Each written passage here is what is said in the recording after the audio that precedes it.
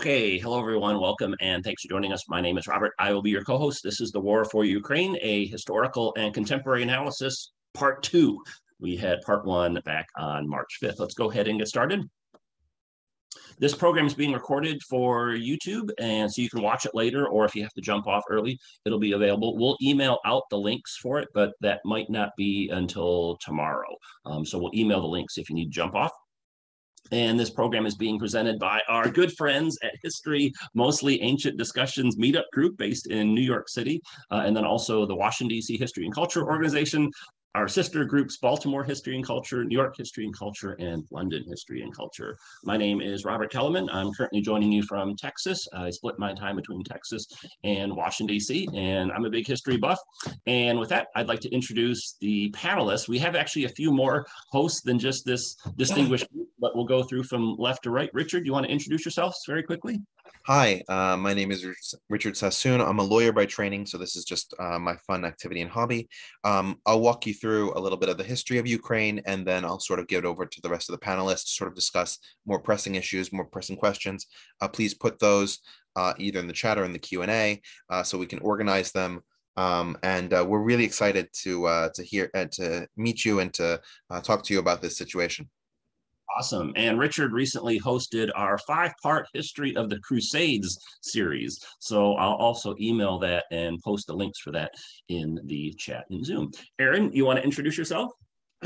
Yeah, hi. I'm Aaron De Los Reyes, and I live in northern New Jersey. I work in technology engineering, and I spent over a dozen years in the U.S. Army and armored cavalry. And I'm a big history buff. I work with Richard and Zach on a bunch of history of the last 300 to 500 years programs.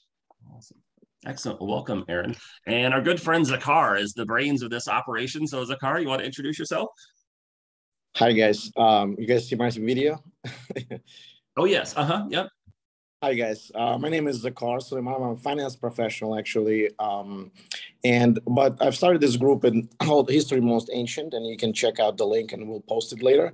But today, basically, we tried to create a panel. Just want to make it very short, sweet, and panel that will discuss the Ukrainian conflict, and we'll walk through it. But I just want to say a couple things about my group, History Most Ancient. We particularly focused on ancient medieval history, but now recently we've been started doing the more modern and collaborate with Robert. And the beginning video that we just played, that was sent to me by a friend of mine who is right now in Kiev. He was my classmate in high school in Tashkent, Uzbekistan. And that was the video of Mariupol, which is in eastern Ukraine, and it completely destroyed. So without further ado, I'll let Robert speak or whoever else you want to introduce. Thank you. Okay, thanks, Zakar. So we have a couple other guests joining us. We don't have his photo, but our distinguished panelist also includes Greg. Greg, you want to introduce yourself? Yes, hi. So my name is Greg Rizak. Can you hear me? We can. Yes. Yeah. I was born and grew up in Moscow, and moved in to United States during the communist time, like 42 years ago. Yep. Both of my parents were born in Ukraine and came to live in Moscow as teenagers during the World War II. So I have kind of relatives and friends on both sides. But clearly, I support Ukraine in this. All right. Okay, thanks, Greg. Appreciate that. And we have one more panelist. Daniel, you want to introduce yourself? Sure. Good morning, all, and other times. My name is Daniil Andreevich Haletskov. I was born in Kiev, Ukraine, and I spent my first 19 years of life growing up there. When I was 20, I moved to these United States. So professionally, I work for an international humanitarian organization, Doctors Without Borders, in their HQ in New York. I help them raise money. By night, I'm Batman, and I have a finance background. I'm a Baruch College alumni. I think Zahar is Bearcat as well. My favorite colors are purple and white. I'm a cat person, and my favorite food is pizza. And just to settle this debate once and for all, pineapples do not go on pizza. Uh, Never. And little fun fact, I've been to every single castle in Ukraine, and in Ukraine there are just like a few dozens of them. So I'm a huge history buff, and I came to this group by accident, and I'm very happy to be here. Okay, awesome. Well, thank you. Welcome. And again, if you were joining us late, this is The War for Ukraine, a historical and contemporary analysis. So we're going to go talk to the situation from both a historical and contemporary standpoint. This program is being recorded, so if you have to jump off early, if you want to watch it again, or if you know anyone else that'd be interested, it'll be available on YouTube. We'll email out the link for that, but that probably won't take place until tomorrow. And if you have any questions or comments throughout our program, we welcome people to type those in the chat or the Q&A. We'll try and respond to as many of those as we can. And with that, let me turn things over to Richard. Richard, take it away. It's all yours. Hi. So welcome, as we said, to the Ukraine War 2022 Q&A session. And sort of just to sort of put out the rules, this is not an academic presentation. I'm not an academic. And as you can hear from everybody here, none of us are academics. We're not classically trained in history, philosophy, religion, and the other topics that we're going to be discussing today. That said, we will provide the information from sort of a secular perspective, trying to analyze it from a historical perspective. And given the nature of the topic, we ask that everybody be respectful, but that doesn't mean that there shouldn't be interactivity. Please put your questions in either the Q&A or the chat. If they are questions related to something that somebody has just said, please put those in the chat, because I do read the chat. If there's sort of just questions that have come into your head for whatever reason, please put those in the Q&A. That way I can begin to organize those for the panel period. And the way that this is going to work is that there's going to be a short presentation, probably around 30, 40 minutes, discussing the history of Ukraine over the last 400 years or so that got us to this point. And then we'll have a discussion with the panelists where we can answer some more relevant and pressing questions concerning this war and how it's been progressing.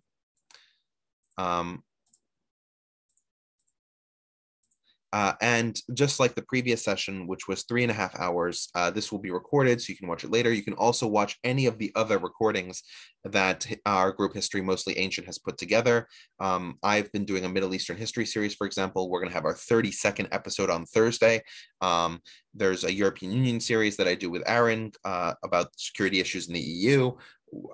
There's a series about ancient Rome. We do all kinds of different discussions, and we encourage you to watch our offerings, all of which are offered as well on the New York Culture Group.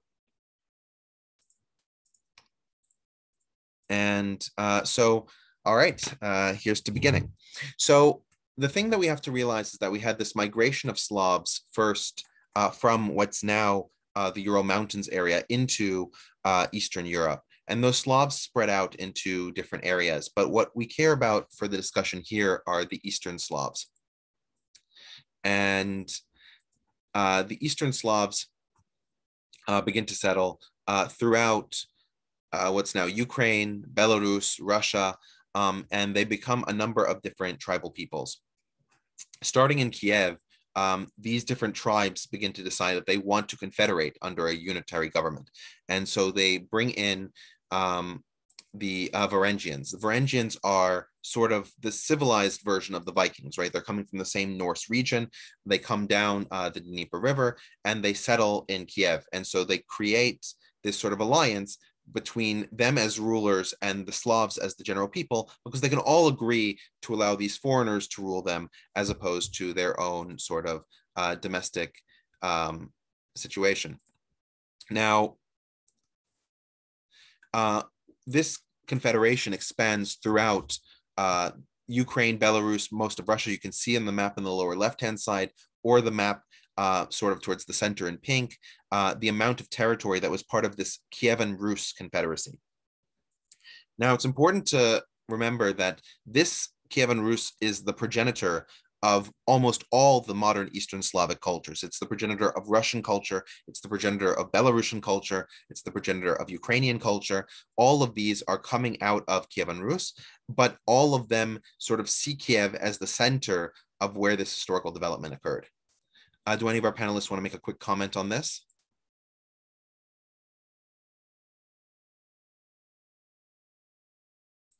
Yeah, Go ahead. I'm sorry. Correct. Just wanted to. Greg, let me just point out quickly. Of course, so, go ahead. They actually are related to the. So they're called Varangians by mostly Russians, and the history of it was that was actually presented to us by one of the monks in 1100s, that they were invited by Slav tribes to unite Slavic tribes because they were kind of all discombobulated, and therefore they actually related to the Swedish bureaucracy of Vikings. And Kievan Rus is considered to be first Viking state, believe it or not, that was created. Before that, there was no Viking state. They were all mostly, living as a tribal society. Just want to add that. Greg, go ahead. Yeah, just wanted to add a little bit. So Kiev was the center and the dominating state between starting from 9th century till the end of the 11th century. At that time, it started to decline. And especially after the Fourth Crusade in 1204, when Constantinople was sacked, it went into complete decline. So the center of gravity for the Eastern Slavs started to move toward the northeast in the Vladimir Suzdal area. You see on the lower map, Suzdal, and in this area, that's where the Moscow originated. And the official date is 1147, when Prince Yuri Longhand built the wall around the settlement. And later on, in the beginning of the 13th century, Moscow started to descendant of the son of Alexander Nevsky, who was the most prominent Prince of Novgorod at the time. He became Prince of Moscow, and Moscow started to rise. Mostly, it started to be dominating in the 14th century and eventually in the 15th century under Ivan III, the grandfather of Ivan the Terrible. It became an independent state, specifically in 1480, and from there on, that's the rise of Russia and the beginning of the Russian national identity. If I may add just a bit, I see that a lot of you spell Kiev as K-I-E-V. So here is the proper perspective. Kiev is how you say Kiev in Russian. In Ukrainian, you would say Kyiv. So the proper spelling would be K-Y-I-V. It would make you smarter by a factor of 10, and you can brag about it with your colleagues. And also a little known fact that the Vikings who had descended from the north, in our history, and I got my education in Kiev, and the first prominent figure was Rurik, the troublemaker who had descended from the north. And little known fact that the Ukrainian coat of arms is a trident. And from what I've been told, it was Rurik's coat of arms as well. And little bonus points on that trident, you can actually spell out Ukrainian word will. So Ukrainians are very, very popular for will. It's all about will. Yes, Kiev. So there are a couple questions that have sort of come up in the chat in the sort of period here. The first one is, what is the definition of a Slav? A Slav, there's a certain set of languages that sort of fit together from the Indo-European tree that branch off, and these are Slavic languages. And these groups of people primarily exist in what's now Central and Eastern Europe, right? Poland, Czech Republic and Slovakia are what are called Northern Slavs or Western Slavs. You have the portion that's in the Balkans area. That's your Croats, your Bosnians, your Slovenians, your Serbs, your Macedonians, your Bulgarians. These are what are called Yugoslavs or Southern Slavs. And then you have your population in the east. That's your Belarusians, your Ukrainians, your Russians. These are the Eastern Slavs. So it's that situation. And somebody made a comment that Ukraine should be Swedish. In many cases in Europe, people were ruled by monarchs that came from a foreign dynasty, right? We have to remember the House of Windsor that rules the United Kingdom right now is actually the House of Saxe-Gotha. It's a German dynasty. So it's very common for the kings of European states to not be from ethnically the same background as the people they rule over. And the Slavs formed a coalition with these Norse peoples, primarily because they were an outsider people, right? That way it wouldn't be one of the Slavic groups overruling all the other ones. And these groups, the Varangians, were relatively well organized. So it ended up working well for this unity. All right.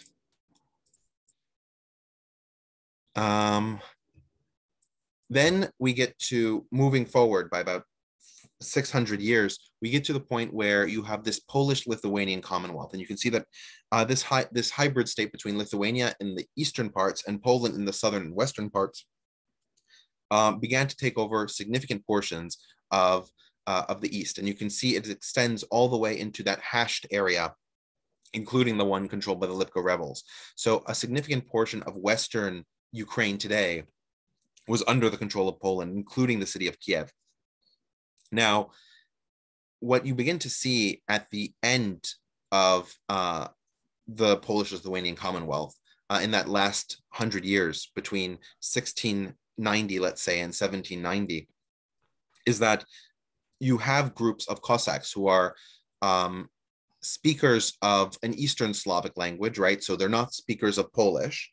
They're speakers of a different language, and they begin settling in large numbers in this area that's now Ukraine, and they consider themselves Cossacks.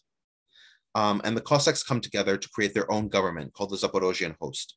And the Zaporozhians fight against the Polish to attain some sort of independence. Sometimes they fight on the Ottoman side against the Poles. Sometimes they fight against the Russians supporting the Poles. There becomes a lot of tension in the region as the Zaporozhians try to create more independence for themselves.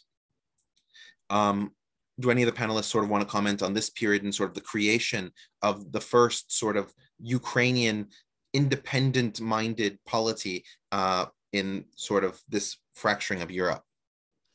Yeah, if I'd like to fill the blanks briefly. Of course, there was a period of Mongolian domination starting from the first invasion in 1237 and then second 1240. That's when the Kiev was destroyed, and most of the Russian cities, Eastern Slavic cities, were destroyed at that period, except maybe only Novgorod, one of the major cities that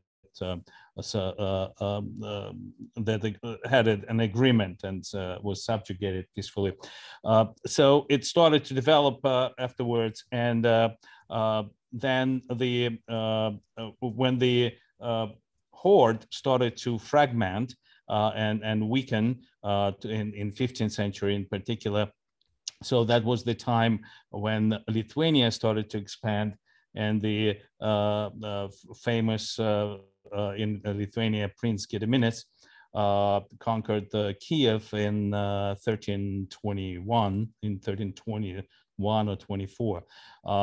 And from there on, Lithuania became a country from Baltic to Black Sea, had huge territory. However, the problems with an expansion of Russia made Lithuania made a pact with Poland, eventually through the marriage of Prince Jagiello and Princess Jadwiga. And that's how this Commonwealth was originated. It was also to resist the advance of the Teutonic and Livonian Knights from the west. And that's how we come. One point I would like to make, there is a very major problem between Russians and Polish. And even in current conflict, you could see that Poland is the greatest supporter of Ukraine right now.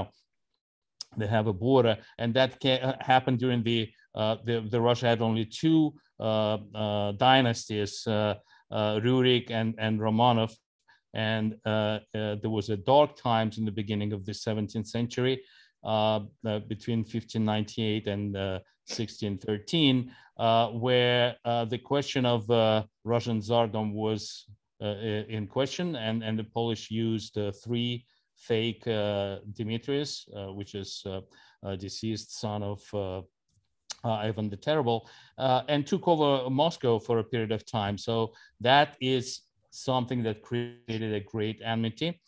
It was when in 1613, the Romanov dynasty was restored, not restored, elected, was created new dynasty.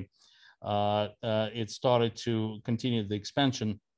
And here we come to the point where I think very important period of Bogdan Khmelnytsky in the middle of 17th century started the uprising.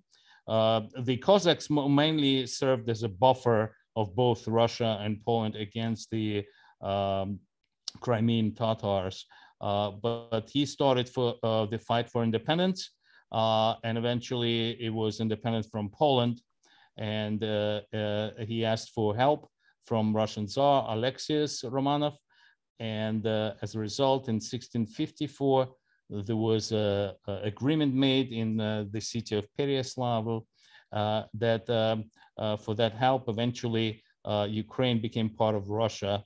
So it was kind of a takeover. And from there on, most of the Ukraine was part of the Russian Empire. And that's the claim that now Putin is making, that this is one nation and same people. Okay. And one other interesting, I think, note that's lost a lot in history is that there was an attempt to basically make the Republic of Three Nations, which is the Polish, Lithuanian, Ruthenian Commonwealth, and those Cossacks. So they were fighting them in the 1840s and 50s, but then at the same time offering ultimately to construct a new commonwealth in essence, or a new republic with them, which obviously would have been pretty transformational from a historical perspective. So any of you into sort of counterfactuals or sort of history on you or whatever, I would recommend people really dig into the Polish Lithuanian Commonwealth, not just because I said it, but I think it's a very underappreciated period in history. Arguably, it's the most, they were the most ecumenically diverse religious set of republics in human history until the United States. When you look at the broad spectrum, I mean, it was almost every denomination of almost any religion was welcome there. As long as you obviously paid, tributes and so on. And they had a limited tiering. They still had a tiering system, but it was very limited. And for that era, it was, arguably freedom of religion.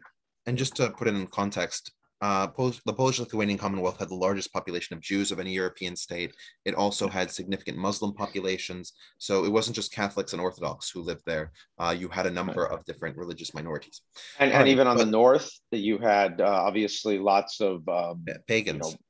Pagan, hybridist pagans, who basically over time converted into variant Christian denominations or constructed them. I mean, so it was it's really a phenomenal place and period. And when you look at the world, when you go back in history and you say, where would you like to live for a period of time that you could probably get away with not being that oppressed?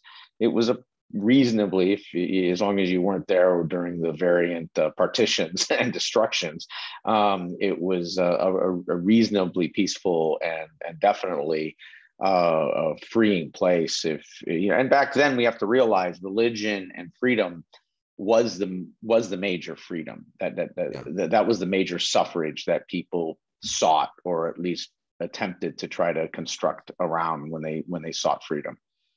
Yeah, although the Protestants had less religious freedom. Anyway, Sure. if we go to the Zaporozhian host, to the Cossacks, they begin to develop their own sort of government system. This is called the Zaporozhian Sich, and it became the center of the Cossack world. If you've seen on the news, for example, that there was a power station in Zaporozhia, it's actually very close to where this location is.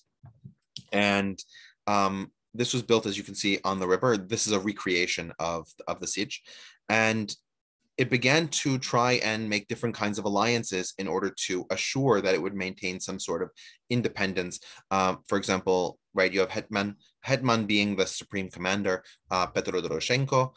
He allied with the Ottomans in order to keep the Poles out. You have Ivan Mazeppa, who was probably the last really independent ruler of the Zaporozhian Sich before it became part of Russia. And you have a number of battles that are fought between people that we can anachronistically call Ukrainians and Russians, or anachronistically call Ukrainians and Polish. So does anybody want to talk about eventually how in 1775 the Zaporozhian Sich was simply annexed by Catherine the Great to Russia, and about this period? Well, I'm not sure about that, but I wanted to add the Hetman Mazeppa. In Russian culture, he is considered to be a great traitor who tried to drive Ukraine away from Russia and sided with Swedish King Charles XII, and eventually that was stalled after the Battle of Poltava. In 1709, the Russians won the battle, and Charles actually escaped to Turkey, I think. So that's that part I just wanted to add. About this integration, I let someone else to at the time of the Catherine the Great to continue. But Russians considered Ukraine actually has been part of Russian Empire from that period, officially of 1654, and that's probably they were called at that time Little Russians, and I can see that a lot of Ukrainians resent these kind of ideas, especially nowadays. I was going to say, Daniel, could you give a little bit of context for what life as a Cossack was? And a number of both the panelists and I think the people watching are Jewish as well. And so, of course, there's sort of the negative view of the Cossacks from this period. Can you sort of give us a little bit of light about that? Richard, you were just reading my mind because I was just thinking that I want to talk about it. So for all of you who are interested, think of Zaporozhye Sich, which is presented on the bottom left picture. It's a safe haven. It's an island, it's secluded, and the Dnipro River in that region is very hard to navigate because of a lot of rocky formations. So not only you had kind of like this natural defense system, you also had people like the peasant boys fleeing their homes to join the siege, which is, think of the Brotherhood, think of the Spartans. It kind of had that in mind. And think of the Cossacks as, I think the most accurate representation of Cossacks was warrior monks, because obviously the siege was destroyed in 1775, and the picture on bottom right is a representation of it. But you can see kind of like different buildings, right? In the center, you had the church.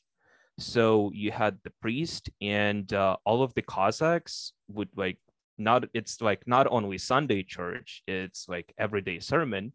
And also consider that at that time, like there was no public education. So if you wanted to get educated, you have to join the church. And all of the Cossacks who would go to the siege, they would get this education. So one of those buildings would represent, like a great hall with books, and people do get educated.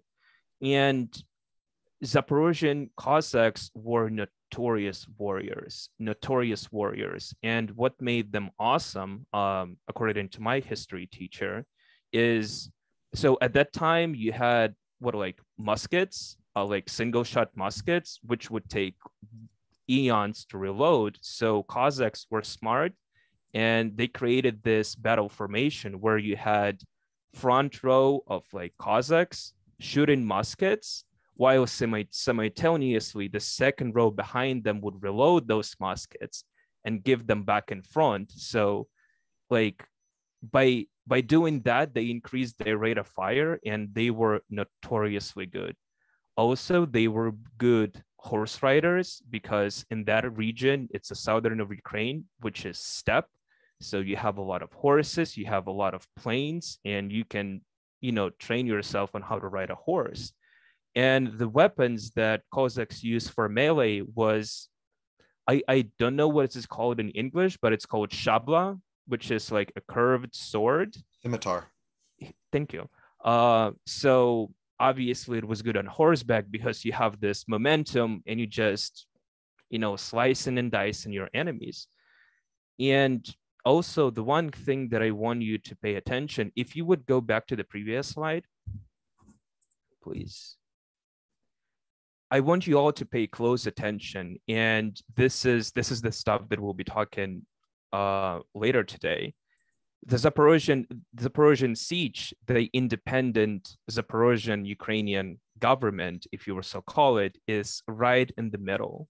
So it's always been, I just want you to pay attention geographically that Ukraine has always been like this buffer zone between the West and the East, split right along the Dnipro River. So to the West, you have Western ideals, you have Christianity, Catholicism, you have Polish-Lithuanian Commonwealth. And to the East, you have completely different culture. You have the Ottoman Empire, you have the Crimean Khanate, the Mongol Tatars. So it's completely different lifestyle, completely different religion. And Ukraine has always been, right in the middle of it. And if you read Ukrainian literature from that period, again, I would encourage you all to read Taras Bulba by Gogol. Incredible read. If you do not want to read, there is a great film with incredible cast. I will share it later about Taras Bulba.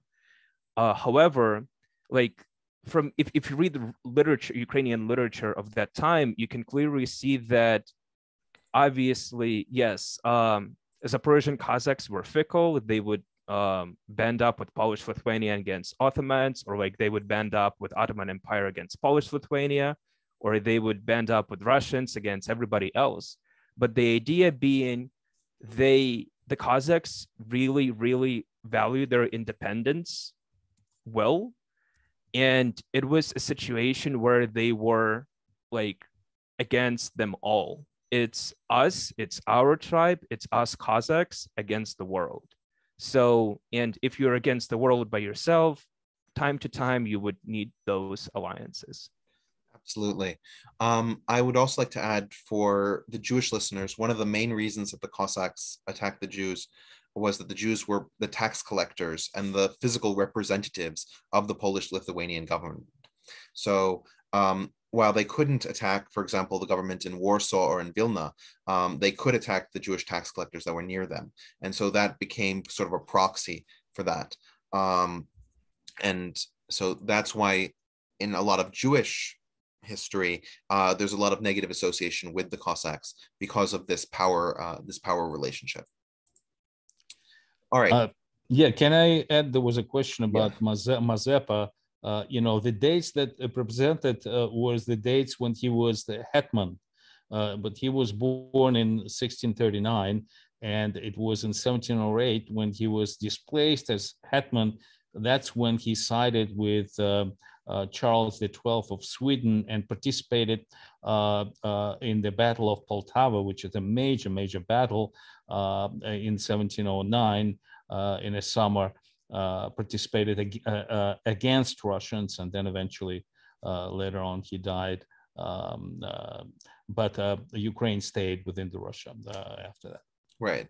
Now, one of the things that Greg mentioned, and I think is actually worth taking a moment to sort of focus on, is that after the Russians forced the Mongols out of Russia, they had this fear that something from the east, like the Mongols, would come back. And so you have this massive Russian expansion. And you can see by this map all the different iterations of Russian expansion. Russians expanded from Moscow outwards. And so they took significant portions of land. This doesn't even get to, in the 1600s, how far into Siberia they expanded, right? Because by the 1700s, Russia already had expanded to the Pacific Ocean. But you can see there's two general movements where Ukraine is concerned. There's a movement towards the west, and there's a movement towards the south. And so Ukraine comes right into the crosshairs of this Russian expansion.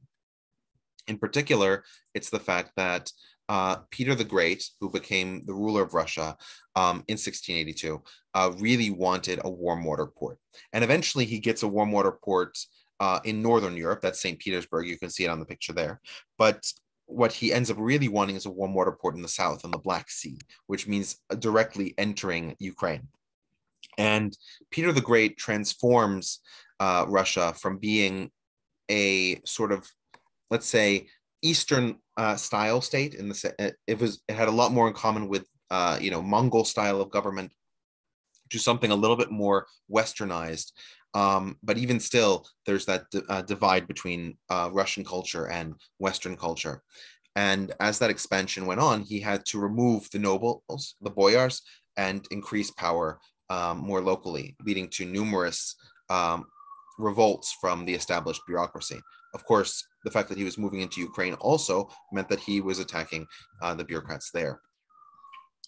Finally, in 1696, he wins a battle against the Crimean Khanate, which was a Muslim government of Tatars, Turkic people who controlled Crimea. The Crimean Tatars still exist today. They're a minority in Crimea because of deportations since this point. But as the Russians were pushing further south, they created their first fortress, Taganrog, which is in sovereign Russian territory today, not very far from Mariupol, which you can see on the map on the Ukrainian side of the border. And the Russians celebrate this Battle of Azov, where they entered the Azov Sea to take Taganrog, and it became their first warm water port. This actually preceded St. Petersburg by about 10 years, 10, 15 years. And it became sort of the central point that Russia wanted Black Sea ports in order to be able to field their warm water navy. Do any of the panelists want to discuss a little bit about this, or should we move forward? Just the official date of St. Petersburg's foundation is 1703. Nice. So actually less than 10 years. All right. Now, as I mentioned, Russia is pushing down into Ukrainian territory. And so what we end up having is, I want to compare these two maps side by side. If you look at the map on the right-hand side, you can see this area that's sort of in a red outline with pink in the center. And unfortunately, I can only find one that's in Russian. And it says Zaporozhye. That is the area of the Zaporozhian Sich. You can also see, if you compare that to the map of Ukraine on the left-hand side, that's the area with only small Russian population, because those percentages are percentages of Russian population in Ukraine, ethnic Russian population. But if you compare the areas that are in the Crimean Khanate, the areas that were part of the Russian Empire, that's that green area, you see that the Russian population is significantly larger. Another point to make is that the area in the Polish-Lithuanian Commonwealth, that's that blue area, the Rzeczpospolita, Pospolita, if you can read the Russian, is almost all Ukrainian population, right? You don't have Russian settlement there because the Russians don't enter that area until a century later. So you can see the settlement population in modern Ukraine today parallels this exact history in terms of when those people were deposited. Hey, Richard? Yeah. A question, if you don't mind. Regarding this is obviously a modern map. With these provinces in the east with these percentages, there's a distinction between ethnic Russians and people who may speak Russian but consider themselves Ukrainian. Sure. I would say that I would actually say that those terms are not distinct. What I would say is the differences between people who are Russian ethnically and people who are Russian nationals, right? People who believe that they are loyal to the Russian government. And until 2014, I think that you can make a colorable claim that a significant percentage of Ukrainian citizens who are ethnic Russians in this region would have been in favor of becoming part of Russia. They would have been Russian nationals. With this current war and the way that Russia has treated Ukraine, that sentiment has completely disappeared, more or less. And so there's really no desire by ethnic Russian Ukrainian citizens to renounce Ukrainian nationality at this point. One other point I'd like to make and bring into this is that what the status of slavery and serfdom was. So at this point, Russia, you could argue, was the world's largest slave state. So out of 13.5, 14 million people as population, between 13 and 14, somewhere between 10 and 11 million were in essence owned people. And then Peter the Great, 1723, converts, or Russia banned slavery and then converts them into serfdom. So basically writes a derivative contract on it, and and then you have this slow diffusion of serfdom as a percentage of the population, so that it gets to around 35 to 40% by the 1850s. But it is very, very slow because it's in essence generational. And so that's something to recognize, because I think, frames it's very important to recognize the incredible Central Asian influences when it comes to people, when it comes to the power of the state, when it comes to resources, that I think is there. And I think that's something that is actually very much missed in the West when we study history. We get really trapped in sort of these hagiographic figures and the Russian Revolution, and that's it, right? We don't recognize all these other forces that have been, there for 700-800 years. Absolutely. Now, there are sort of three questions that I'd like to quickly address. The first one is, what was the incentive for Russians to move into these areas? Basically, the Russian Empire had conquered these territories and displaced the people that were living there originally, because they didn't want the Crimean Tatars to continue being the majority of the people. And so they would induce Russians to move further south. And so they could only obviously do that in territories that they control, which is why these populations look this way. There's another question here as to whether Putin is making the case that Russian language should be the basis of Russian identity in these areas, and that's absolutely the case, right? That elision that separation that I'm making between a Russian national and a Russian ethnic person is not an elision that Putin is making. It's not a division that Putin is making. He's actually saying that they're the same thing. That if you are ethnic Russian, you should support the Russian state. And so his argument has been that these areas should become part of Russia. And finally, there's a question of what is the Ukrainian language? The Ukrainian language is a language that is an Eastern Slavic language, just like Russian or Belarusian are Eastern Slavic languages. There are some differences between Ukrainian and Russian. So there are some people who speak only Ukrainian, some people who speak only Russian that can understand each other. But think of it like Spanish and Portuguese, where the differences are enough, the majority of people can recognize you're speaking one, not the other. And there are a number of people who can't understand the other language.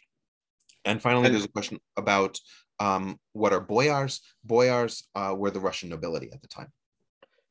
And I think this gets locked into this discussion that I think the media and general news just doesn't use the right language. But there's a difference between a revanchism and irredentism.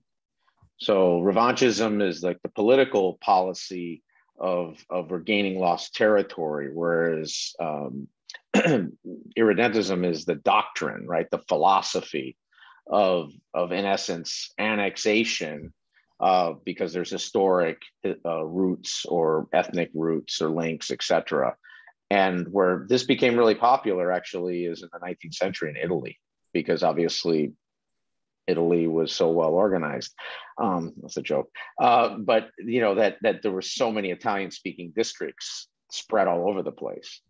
And so there was a sort of an explosion of irredentist policies or doctrines to try to construct policies to fuse together something akin to an Italian state. So hopefully that helps people, or it confuses you more. I don't know. So I may I make my like a comments about the language because Sure. my understanding. So during the Soviet times, and I can attest to that. I lived there, and I've been to Ukraine many times. I have relatives there. The Russian language was a primary language through the whole Ukraine. So all the administrative functions, everything was done in Russian language. Everybody in Ukraine spoke Russian language. The Ukrainian language was taught as a secondary language, and again, people in the Western Ukraine were much more loyal, much more speaking Ukrainian language rather than people in the Middle and Eastern Ukraine. So this started to change, of course, when the Ukraine became an independent state, like over 30 years ago, but very slowly. You know, and there is a question about the ethnic Russians and the Russian-speaking people. It's very different because a lot of Ukrainians prior to 2014, ethnically Ukrainians spoke only Russian and very little of Ukrainian. And I'm mostly talking about not about the Western part of the country, but the middle part. Like, for example, let me tell you that I've been to Kiev in 2014, right after Maidan, like a few months after Maidan. And Kiev was a Russian-speaking city. You could say, you could hear Ukrainian speech there as well. But in my perception, it was mostly Russian, maybe 80% Russian. I mean, it's definitely changed right now because now there is a more affiliation, there is a sense. And I agree with Richard with regards to a lot of ethnic Russians right now in Ukrainian territory consider themselves Ukrainian citizens and don't want to be part of Putin's Russia. And so this is very complicated situation. Putin would love to, of course, extend it to all Russian-speaking people, but this is very confusing. I think he probably mostly means ethnic Russians, and the area where, as you showed, ethnic Russians are prevailed, specifically Lugansk and Donetsk areas where the Russian were ethnic, where Russians were majority. But yeah, the language is a very complicated. It is rapidly changing to more Ukrainian use and more people speaking Ukrainian. For instance, you have to understand, and this is the President Zelensky was a Russian-speaking Ukrainian, and he was an actor who played in the movies in Russian language. The movie that The Servant of the People, available on Netflix right now. Yeah, well, we'll get to that. We have a slide on right. This is the Russian speaking, you know, but now he is speaking Ukrainian only. Yeah. All right. So if we move a little bit further into the future, right, we've left Peter the Great and the first settlements of what's now Ukraine by the Russians in the early 1700s. Ukraine becomes absorbed. As we mentioned, in 1775, the Sich is abolished, and Ukraine becomes a territory of the Russian Empire. But after World War I, you have this situation where Russia is not able to control the territories at the edges of its territory because of the Bolshevik Revolution, right? And so you have this civil war that's going on in Russia. So the regions at the edge begin to push for increased independence and autonomy.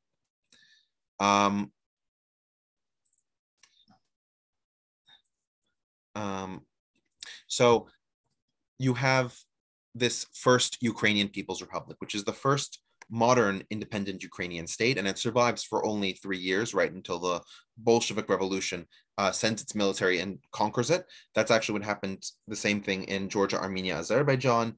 In the Baltics, they managed to stay independent, but most of these areas became reintegrated into the Soviet Union. And the point that's really interesting here is that the point that's really interesting here is that you can already see the symbols of modern Ukraine being used, right? You have the trident, for example, and you can see in the lower right-hand side, this is the this is the signing of the Treaty of Brest-Litovsk, which ended the war between the Russians and the Germans, because the Russians pulled out of World War I when the Bolsheviks came to power in 1917. And so the Germans expanded their territory in terms of what they held in the East, and that allowed these states like Ukraine to become more independent.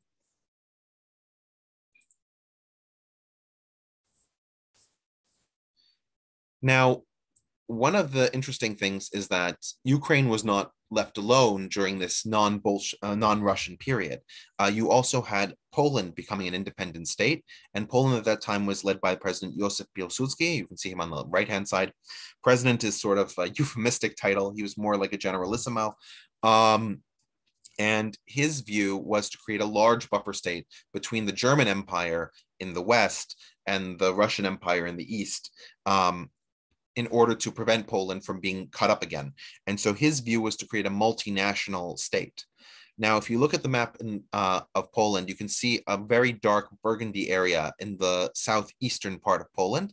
Those are Ukrainian areas that he annexed to his state in between 1918 and 1922 in order to expand his Poland and create a larger buffer state. Now, if you look the areas to the northwest of that are sort of in a lighter shade of burgundy, those are areas with majority Polish population. So you can see that he annexes a lot of territory in the east, both from what's today Ukraine and what's today Belarus, in order to expand his Polish state. There's a question as to who ruled Crimea right before Catherine the Great. The Crimean Khanate ruled it. But yeah. Which was a Turkic group of people. Yeah, Tatars. Tatars. Does anybody want to sort of discuss this sort of interwar period and Ukraine's first moments of independence or quasi-independence? Yeah, I mean, I think this is really important to understand this Western Eurasian use of these borderlands as buffers.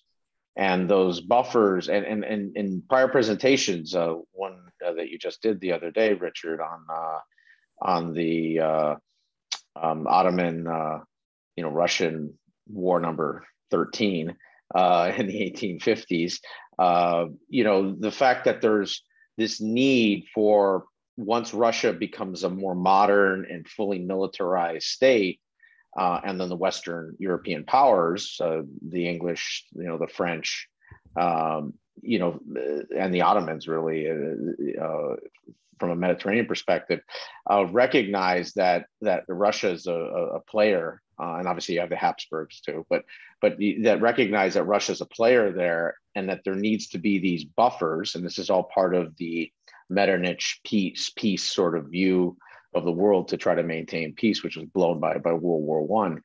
But I think after World War I, smaller regional states start to look to try to create those same type of buffers. And we can't underestimate what was going on, obviously, in Russia between 1916, 17, and all the way through the 1920s. And so, and given the fact that Poland had been partitioned and sort of disappeared 3-4 times already. The view was we need to create some buffer land space, and Ukraine sadly fits into that same range. And so I think that's something to never forget. And there's anyway. So I don't know if Greg or anyone else wants to dive in further. Richard, may I just circle back? I think I'm reading the comments. There is a heated debate about language, and let me try to settle it once and for all. Language is just a way of communication, right? Language is much more, like language means how we express our thoughts in writing or verbally. And so you understand, I saw that the next slide was about Holodomor, but before that, there was a period when the Soviets had established them.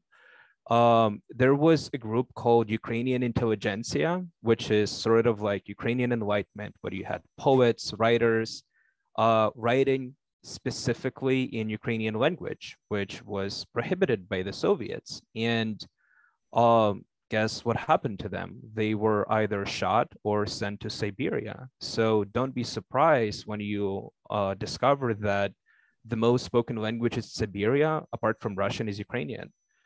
And Ukrainian, so I assume not a lot of people in this chat speak Ukrainian and Russian, but I think the best comparison between Ukrainian and Russian would be Italian and German. So Italian is beautiful language with melody, and you can sing, and it's what this language represents. So Italian is more like Ukrainian, whether Russian is harsh, strict. We have a lot of r, sh sounds, so it's good for giving orders when you're on a battlefield. But it's a clash between languages that had been ongoing in perpetuity, because people who wrote in Ukrainian were perceived as inferior, which is not the case. If you read Ukrainian literature of that period, it's beautiful. It's great. The amount. I think there is a saying for every Russian adjective, there are like 3 or 4 Ukrainian adjectives, and Ukrainian to me, I speak both. So as a context, I speak both. My first language is Russian, but Ukrainian is arguably just more beautiful. And in my humble opinion, I think Russians were just jealous. Mark, you have your hand raised. Do you want to say something? Yeah, Richard, thank you. Do you mind going back to the Polish map, the Second Republic? The Polish map? Okay. Do you mind turning on your video? Say again? Yeah, sure, I can start the video.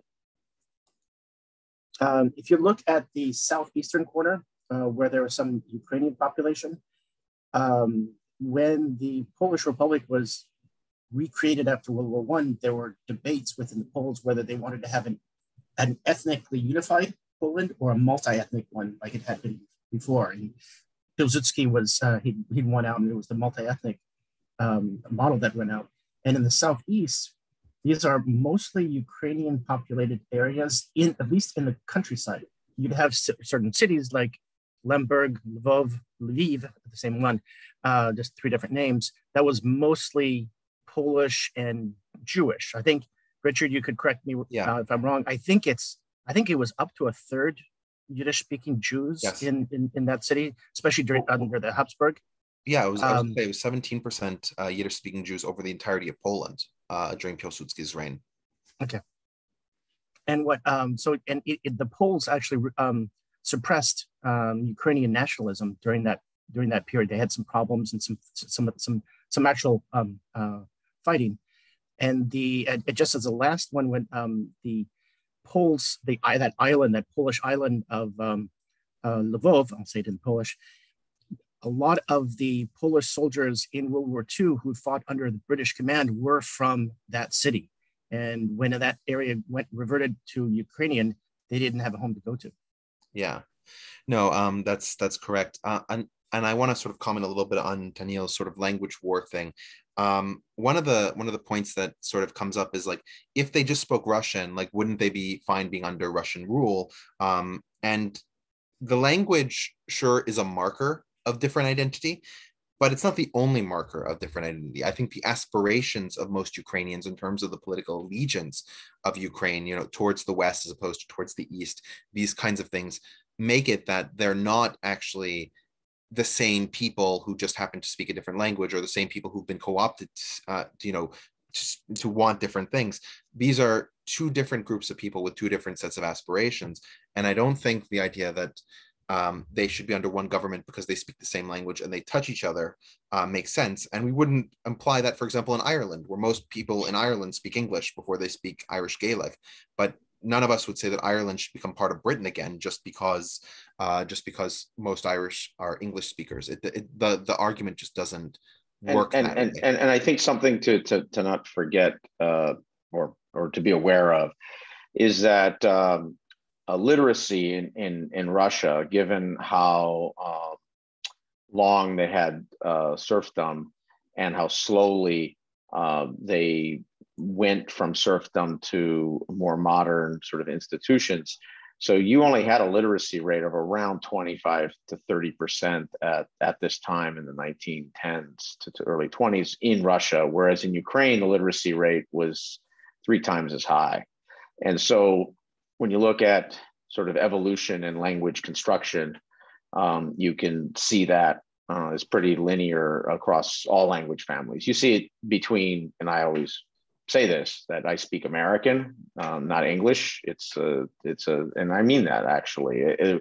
We use in the United States a much harsher, more slang-ridden, because we were late to the English literacy race, and and obviously we've overcome a lot of it, but many times you don't overcome the idiosymatics because they work culturally. And so I think, to follow up on a lot of what Daniel was saying, those idiosymatics really matter over generations, over hundreds of years. I mean, you can obviously have a revolution. If we could move forward a little bit, right? This is the Holodomor.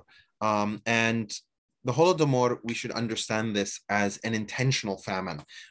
This is a point where in 1932 to 1933, you have the creation of these large-scale farms in Ukraine, the removal of the Ukrainian aristocracy is a strong word for it, maybe bourgeoisie, called the kulaks, who were killed in large numbers, and the farms that Ukraine has, and Ukraine is known for wheat growth.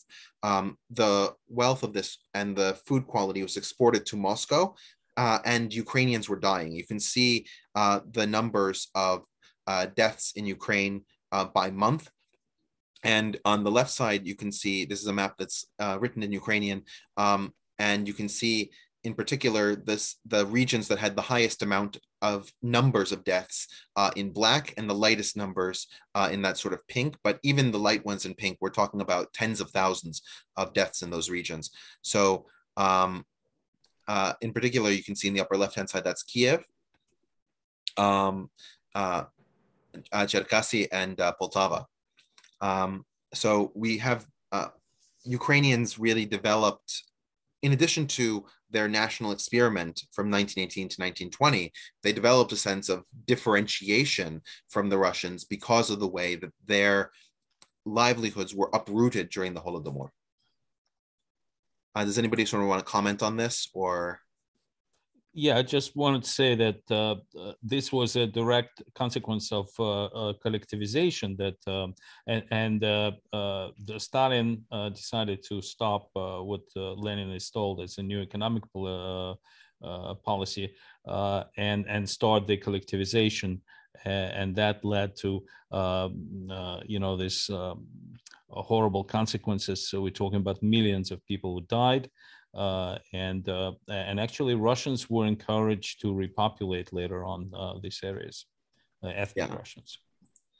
Somebody mentioned Stalin in the comments. This was during the beginning of Stalin's reign, so this was a direct effect of Stalin in Ukraine. Mark, you wanted to add something? If you don't mind. Yeah. I'm astounded sometimes by the Russian nationalists who just deny this whole thing happened, or deny that it was a policy. They'll say things like, "Oh, lots of people starved in the Soviet Union. This is nothing special." And I'm curious, how is that equivalent to Holocaust denial? No, I would say it's much closer to Armenian genocide denial. Holocaust denial is usually that it didn't happen, right?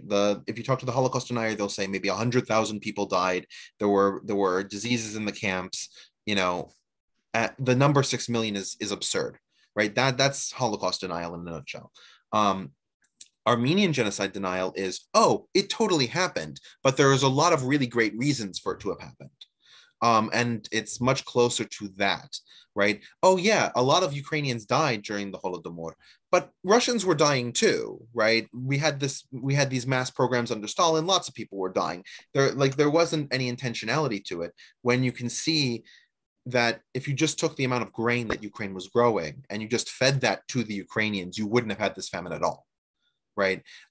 If you didn't remove the kulaks and execute them in large numbers, you wouldn't have had the level of disorganization in Ukraine that would have that led to the Russians' ability to export that grain, right? Because without that sort of established leadership, then the Ukrainians had nobody to rally around, right? And they were repressed by Stalin's government and all these kinds of things. So the Holodomor only works as a way to kill off large numbers of people if it is intentional in terms of its execution style. Yeah. And I also I sort of view this as a fusion, right? It's sort of the Armenian genocide meets the Great Leap Forward, right? So I always sort of view this as Great Leap Forward 1.0, or the MVP, where they basically attempt to sort of collectivize and dehumanize the agricultural life cycle. In essence, just looking at human beings as sort of, another physical or mechanical input, and, forgetting the fact that you're not beating nature and you're not beating humans' needs to be productive on the soil.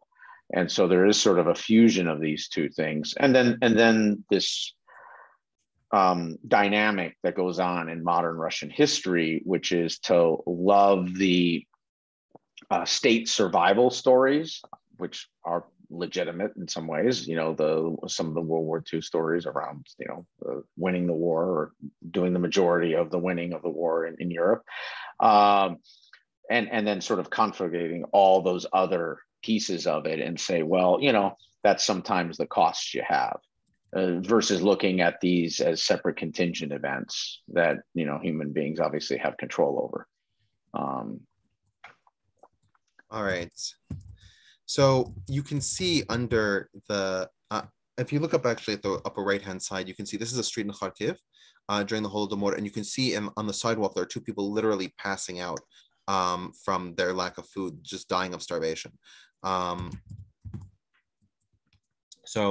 And you can see that negativity towards the Russian control manifesting during World War II, right? Because now we have this opposite force. You have Nazi Germany that is able to push Russia out of Ukraine. And there's certainly individuals, especially, Stepan Bandera, who lead Ukrainians in sort of either creating an independent Ukraine or nationalist Ukraine in alliance, quasi-alliance with the Nazis. And you had positive receptions, especially in the westernmost parts of Ukraine, towards the Nazi invasion, because they saw it as a way out of the Soviet system.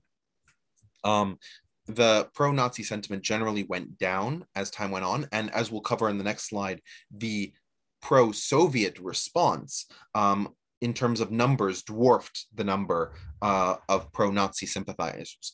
But when we see Putin making the argument that he's denazifying Ukraine, he's pulling upon this kind of imagery.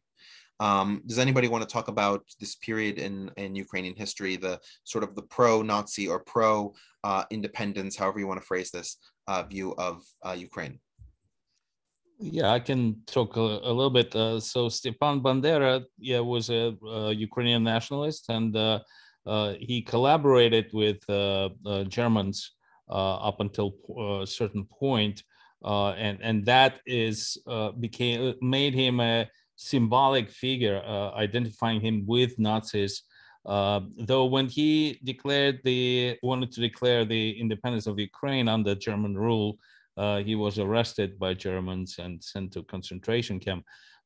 However, that's the Russian propaganda right now, basically saying that there are elements from the Western Ukraine, and specifically the battalion called Azov, that committing genocide, that they're basically controlling the government, controlling Zelensky, and doing. I mean, the propaganda in Russia is horrendous. They're basically saying that all those pictures of cities, destroyed cities, are fake, and some of them are just being destroyed by the Nazis just for the show, just to get an idea what level of lie is going on in Russia right now, and a lot of people do believe that, unfortunately. But that's basically became a symbol of rights, extreme rights, nationalists. Stepan Bandera, and a lot of things are done against him, kind of his followers. Let me just add a couple of things. Sorry. Yeah.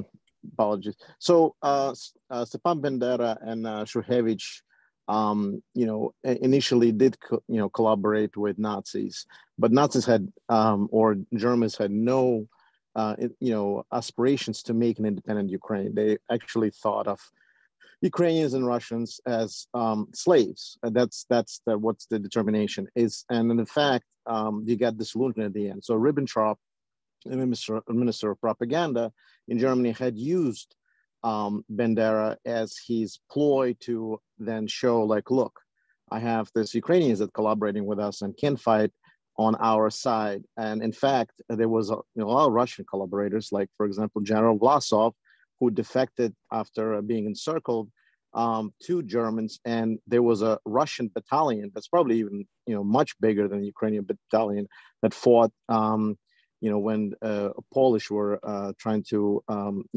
break out from Germany in 1944 on the German side. But Germans never trusted Ukrainians or Russians and never used them in battlefield, only used them as a police or collaborators in the camps. And therefore, it was never something that, that would have materialized in independent Ukraine. And he realized that and then start fighting against Germans. Obviously, I'm talking about Stepan Bandera, but in not Russian eyes, he's considered to be, they call it Nazi, which is what they're calling Ukrainians right now, and they call this campaign denazification, demilitarization of Ukraine, which is completely false. They have a Jewish president, Zelensky, and therefore this completely debunks the whole idea that Russia is trying to propose. Thank you. I was going to ask, Daniil, could you sort of comment on how modern Ukrainians see these sorts of leaders, whether there's a division between East and West Ukraine in this perception? What do these people represent to modern Ukrainians? To be completely honest with you, and again, objective, this period has been omitted in Ukrainian history book. It's not, really being talked as much for, obvious reasons. However, even let's talk even pre-2014, before even Russia annexed Crimea, the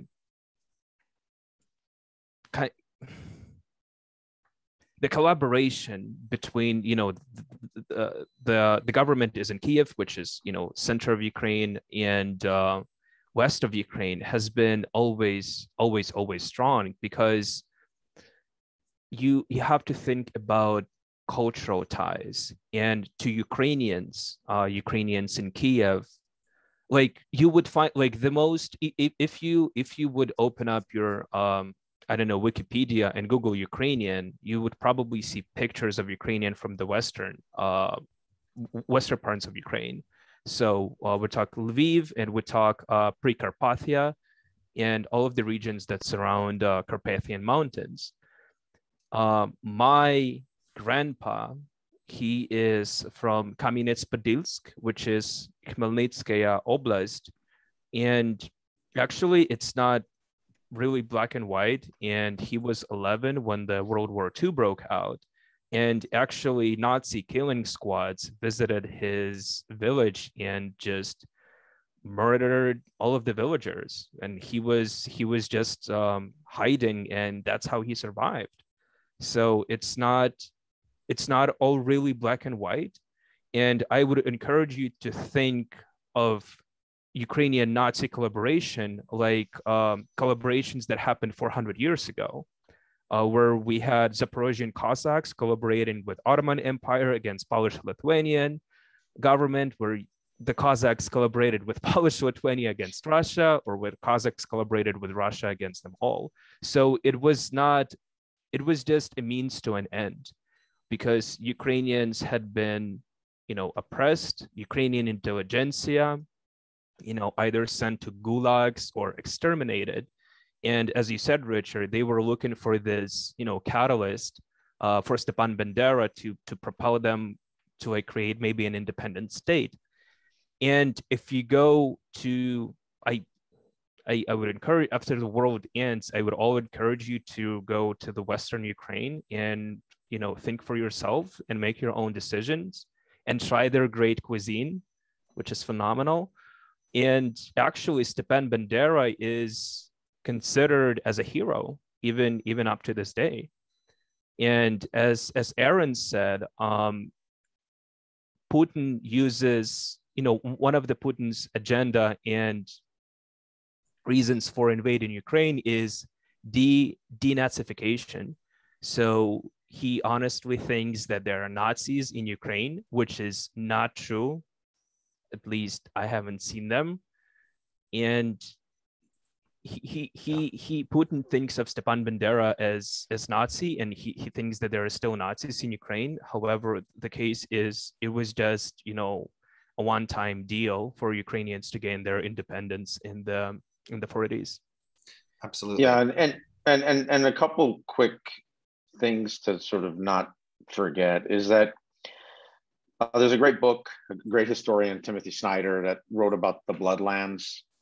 And we have to recognize that this whole region was the Bloodlands. And so you had, roughly, I think the estimates are around 15 million people over a 12 to 15 year period were killed. And obviously tens of millions of people were forced down, radical migration patterns and so on. And you have to put this in context, like the Taiping Revolution, a rebellion.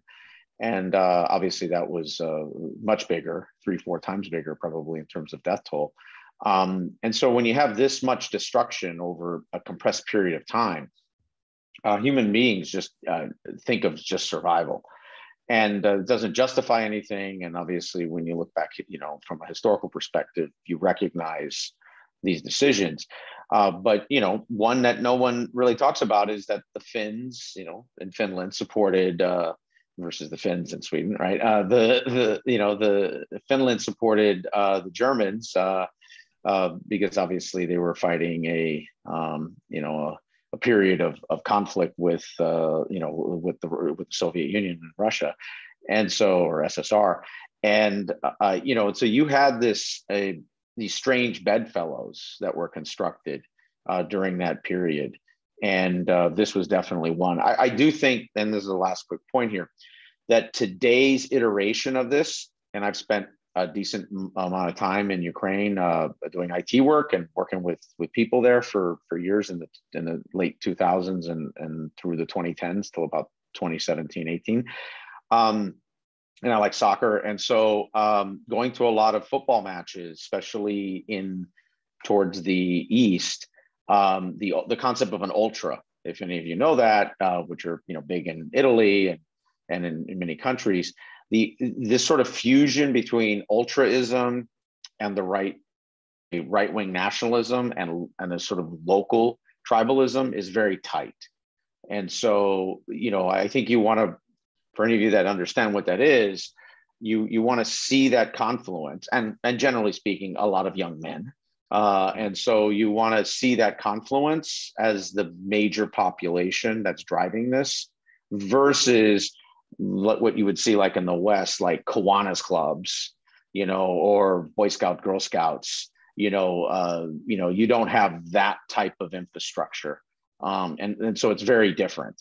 And I'll post a link here that goes into that a little bit, which for any of you, want to understand more.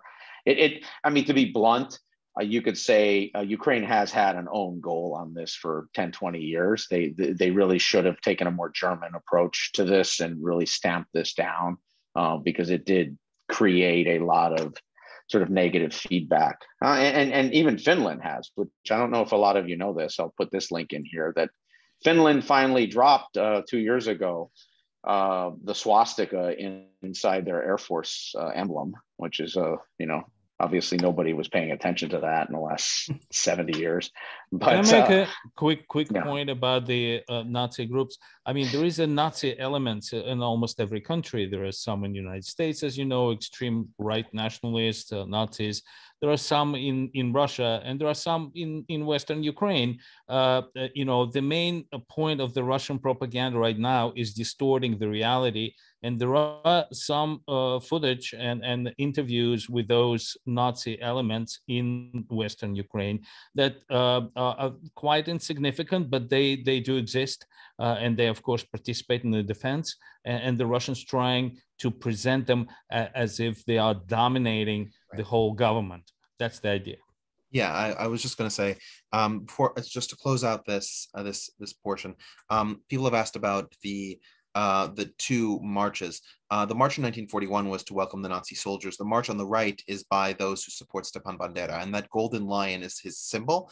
And so, in the view of those who are worried about Stepan Bandera's connection with the Nazis, about that return, that's similar to a pro-Nazi march, and that's sort of the connection that people are making.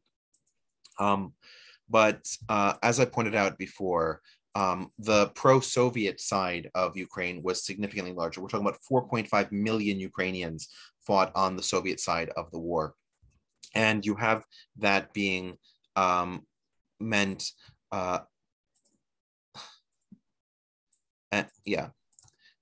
we have that sort of represented in a number of different forces.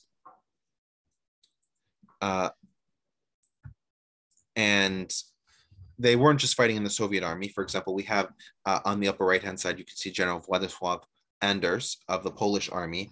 He had tens of thousands of Ukrainians in his forces. Ukrainians fought in the US forces, in the British forces, in the Canadian forces. In fact, there's probably not one ally that fielded an army greater than 100,000 people that did not at least have some Ukrainian volunteers. Additionally, the largest segment of Ukrainians that fought as partisans.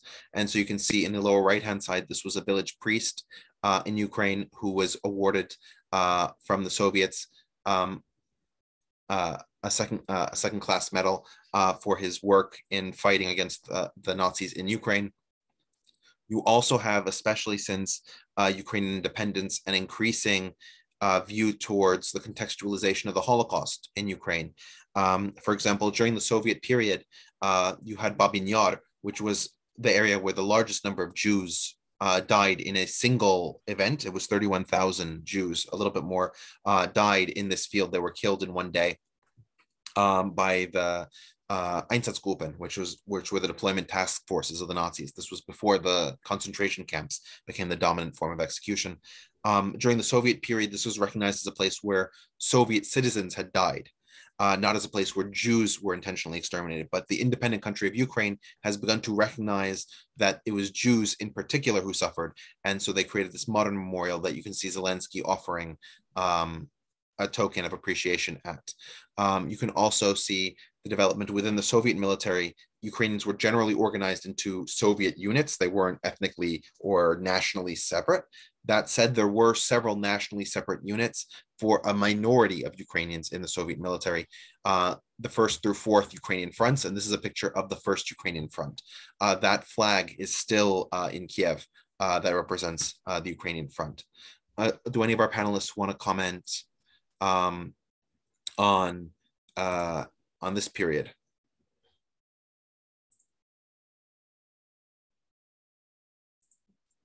Okay.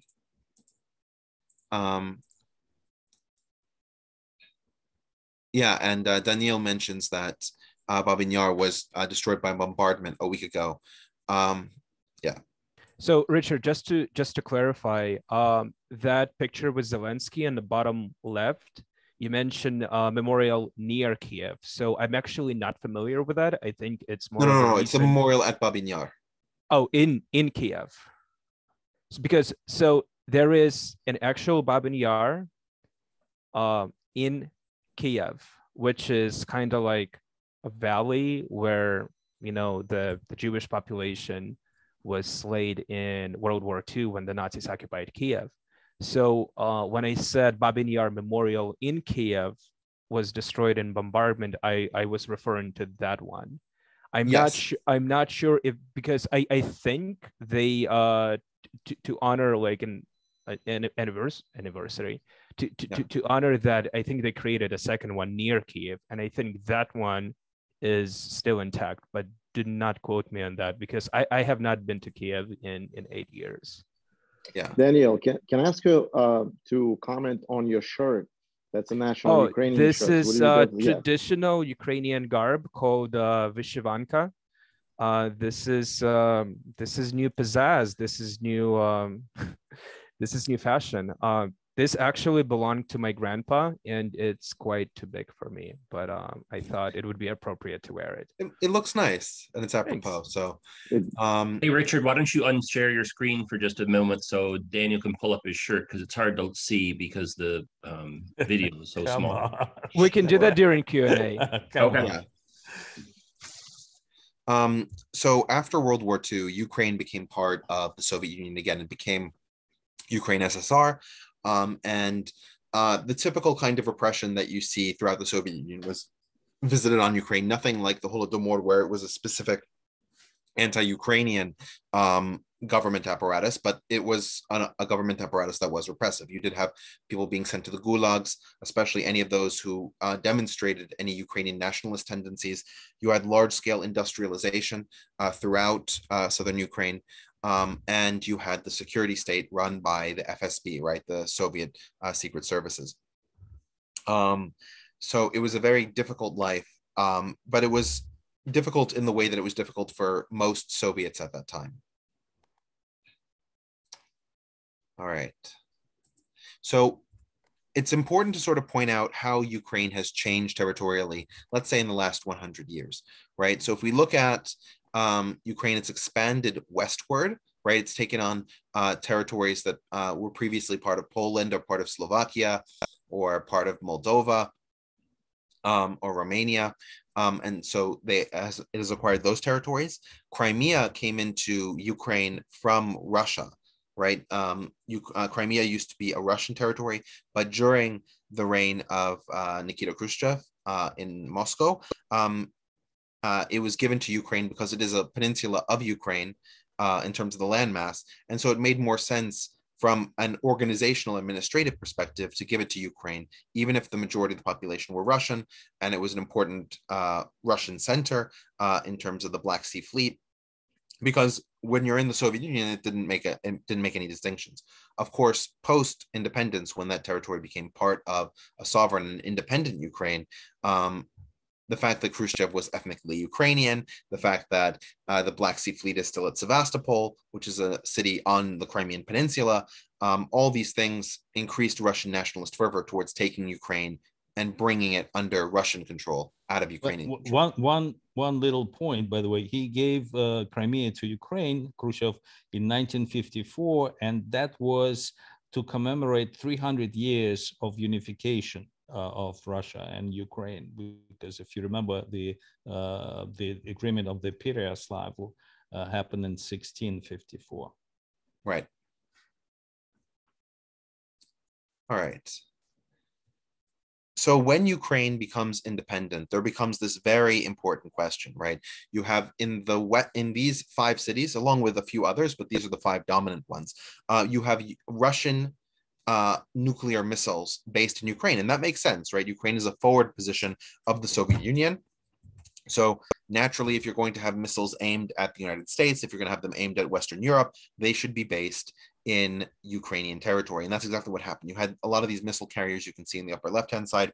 And in 1994, Bill Clinton manages to negotiate an agreement between Russian President Boris Yeltsin and Ukrainian President Kravchuk concerning the redeployment of these nuclear missiles to Russia in exchange for Russia, the United States, and I believe Western Europe having security guarantees for Ukraine that Ukraine would remain territorial independent. And this is called the Budapest Memorandum, which was signed at the end of 1994.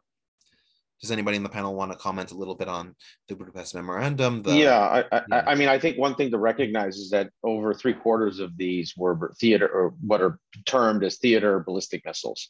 So they represent the majority of arms control that the U.S. and then the Soviets, and then obviously the last 30 years the Russians, which we've slowed down our ability to make progress on theater ballistic missiles. So in essence, the Russians, starting really in the early 2000s, have made a shift to recognize that the conventional imbalance is so substantial between the U.S. and Russia itself that maintaining a theater ballistic advantage is paramount. And at this point, the Russians have, best estimates are somewhere on the order at a theater level, probably 5-1 advantage in theater ballistic missiles at the collapse of the last generation of START agreements and the inability to get new nuclear arms control agreements. We've basically, I would say, mostly maxed out the long range ballistic missile treaties. I mean, you could push them down more, but now you're getting to such a parity with others like China, India, let's say maybe Israel, wink, wink, that Russia and the United States will likely not do that unless there's a new generation, historic generation of arms control. So this is actually, I think, very important for people to fully appreciate, because there's a lot of nuclear talk in the last month, and the Russians have been experts at, let's say, nuclear talk for going on almost 70, let's say 60 plus years. And they've figured out that in the West, and I would say the global West, culturally, we freak out every time they jump on the table and do sort of a Batman, Joker, Riddler smile and laugh and say nuclear a lot. And that doesn't necessarily translate into actions, because the actions count in the end, which is moving mobile, in their case, moving mobile launchers around, because that's what really matters at the end of the day. And so you don't see that connection, because they do recognize that changes the escalation dynamics pretty radically. And so I don't know, we can go into that later, but to keep it really simple, since we don't have theater ballistic missiles in the United States, the French and the English basically have some of those. The UK have I'd say a chunk of those. That would force us to escalate to basically intercontinental. So it just changes the whole escalation dynamic, because we have to basically go with our sub-base launches. Absolutely. And then that gets out of hand, obviously, pretty quickly.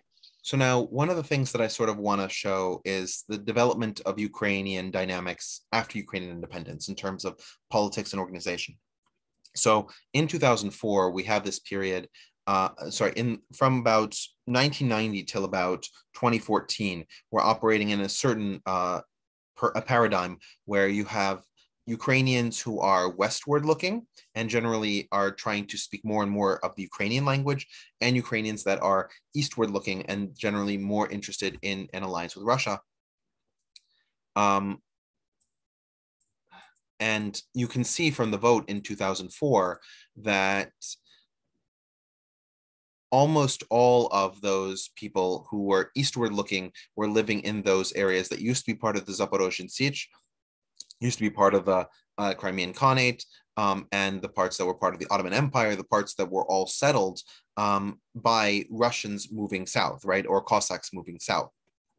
And the areas that were part of the Polish-Lithuanian Commonwealth, almost all of those, or part of the Hetmanate, were those that voted for Yushchenko, who was more westward looking. And so you have this very interesting situation where, politically speaking, Ukraine looks like Ukraine looks like a country that's actually divided along this sort of Russian-Polish divide.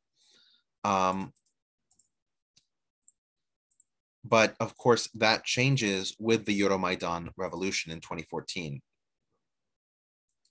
And the Euromaidan revolution is really a democratic, or rather, a failure of democracy occurring because of Russian intervention.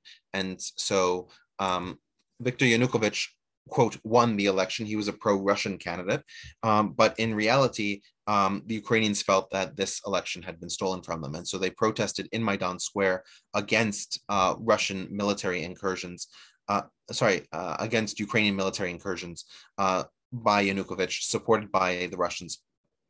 And democracy won out. The Ukrainians were able to get their independence. Does anybody want to comment on Euromaidan? Yes, please.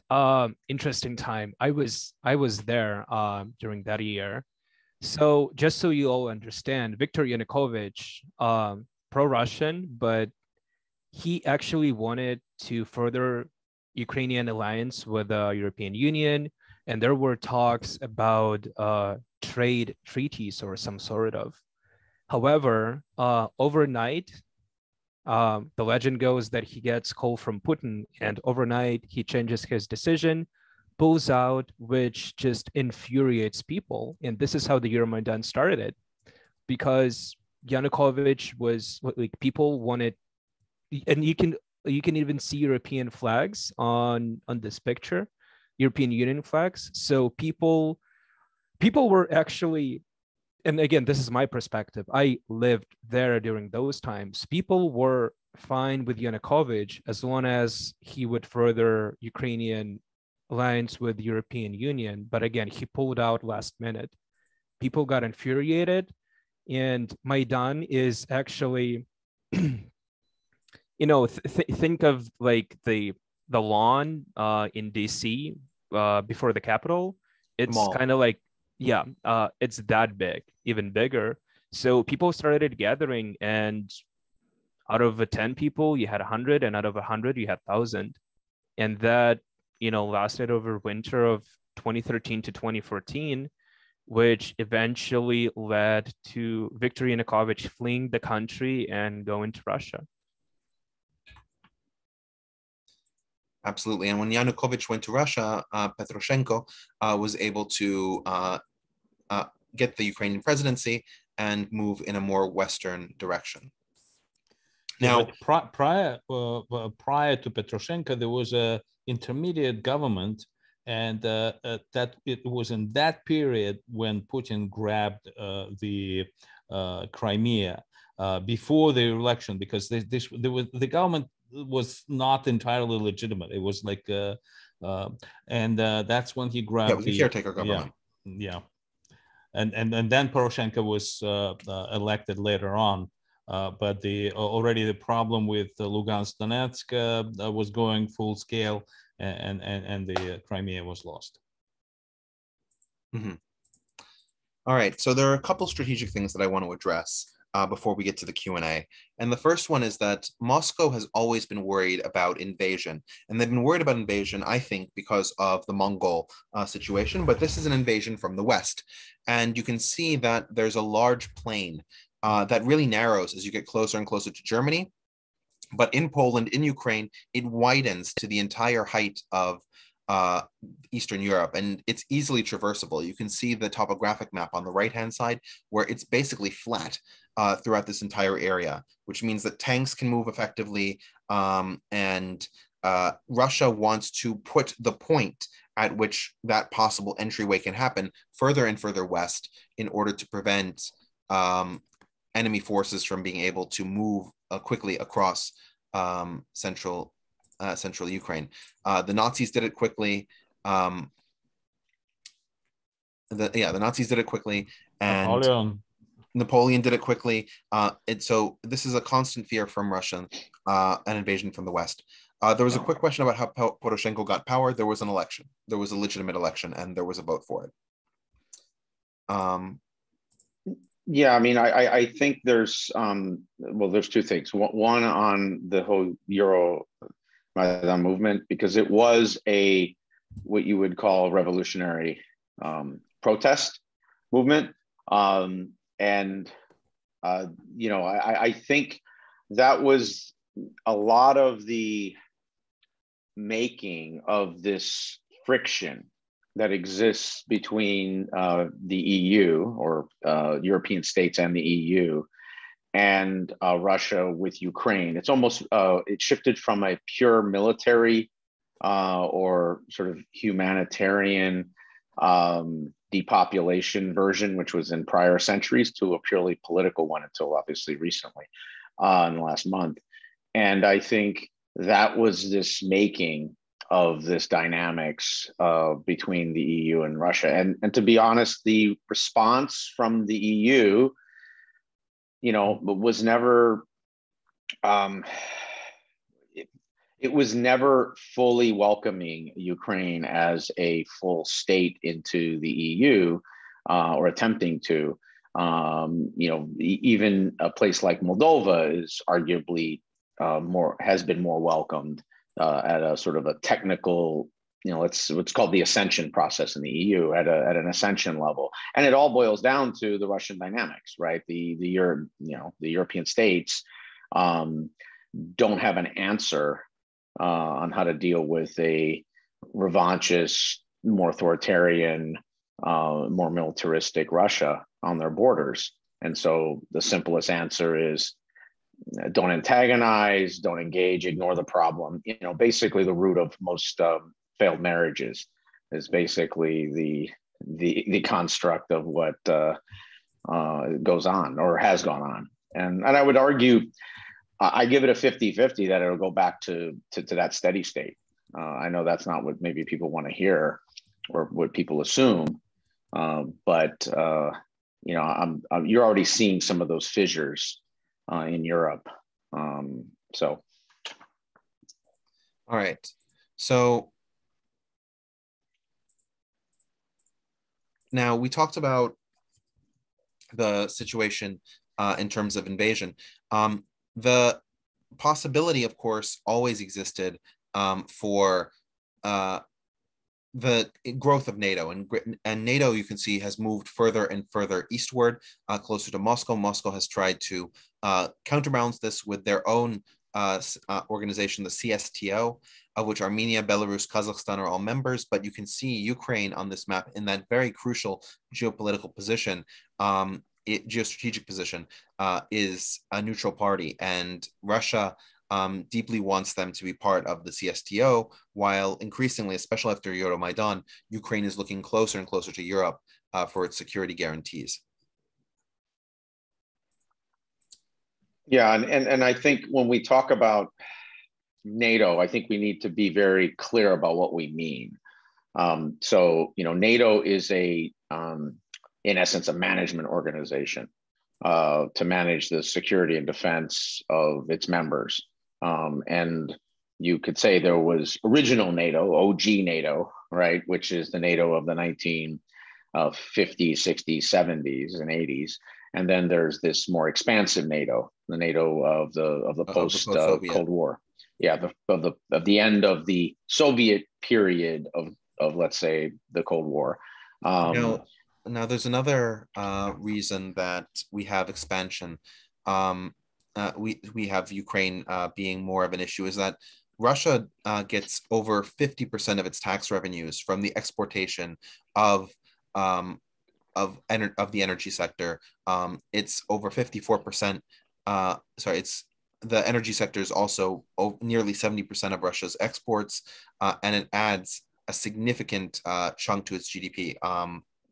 Around 30% is from power. So you can imagine how important this sector is to Russia. And if you look at a lot of the pipelines flow through Ukraine, which of course during the Soviet period was not a problem. That was still part of the same state.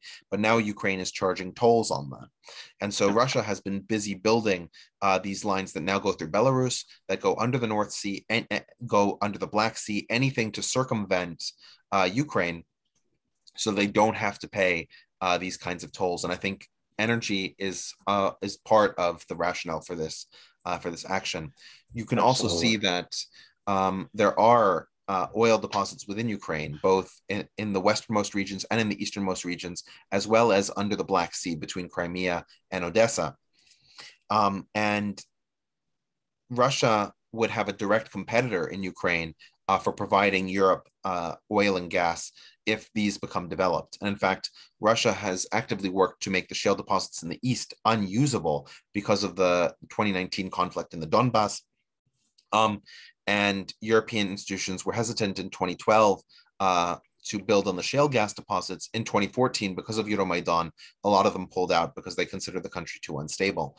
And so this war could be seen as an effective way to keep Ukraine out of the energy market. Yeah. And one other quick point about shale, I think it's very important to understand this. It's for those of you that have heard about it or have studied it in the last 15, 20 years, especially given the US and Qatar becoming, in essence, shale superpowers. Shale is unique in that it allows a much faster development process.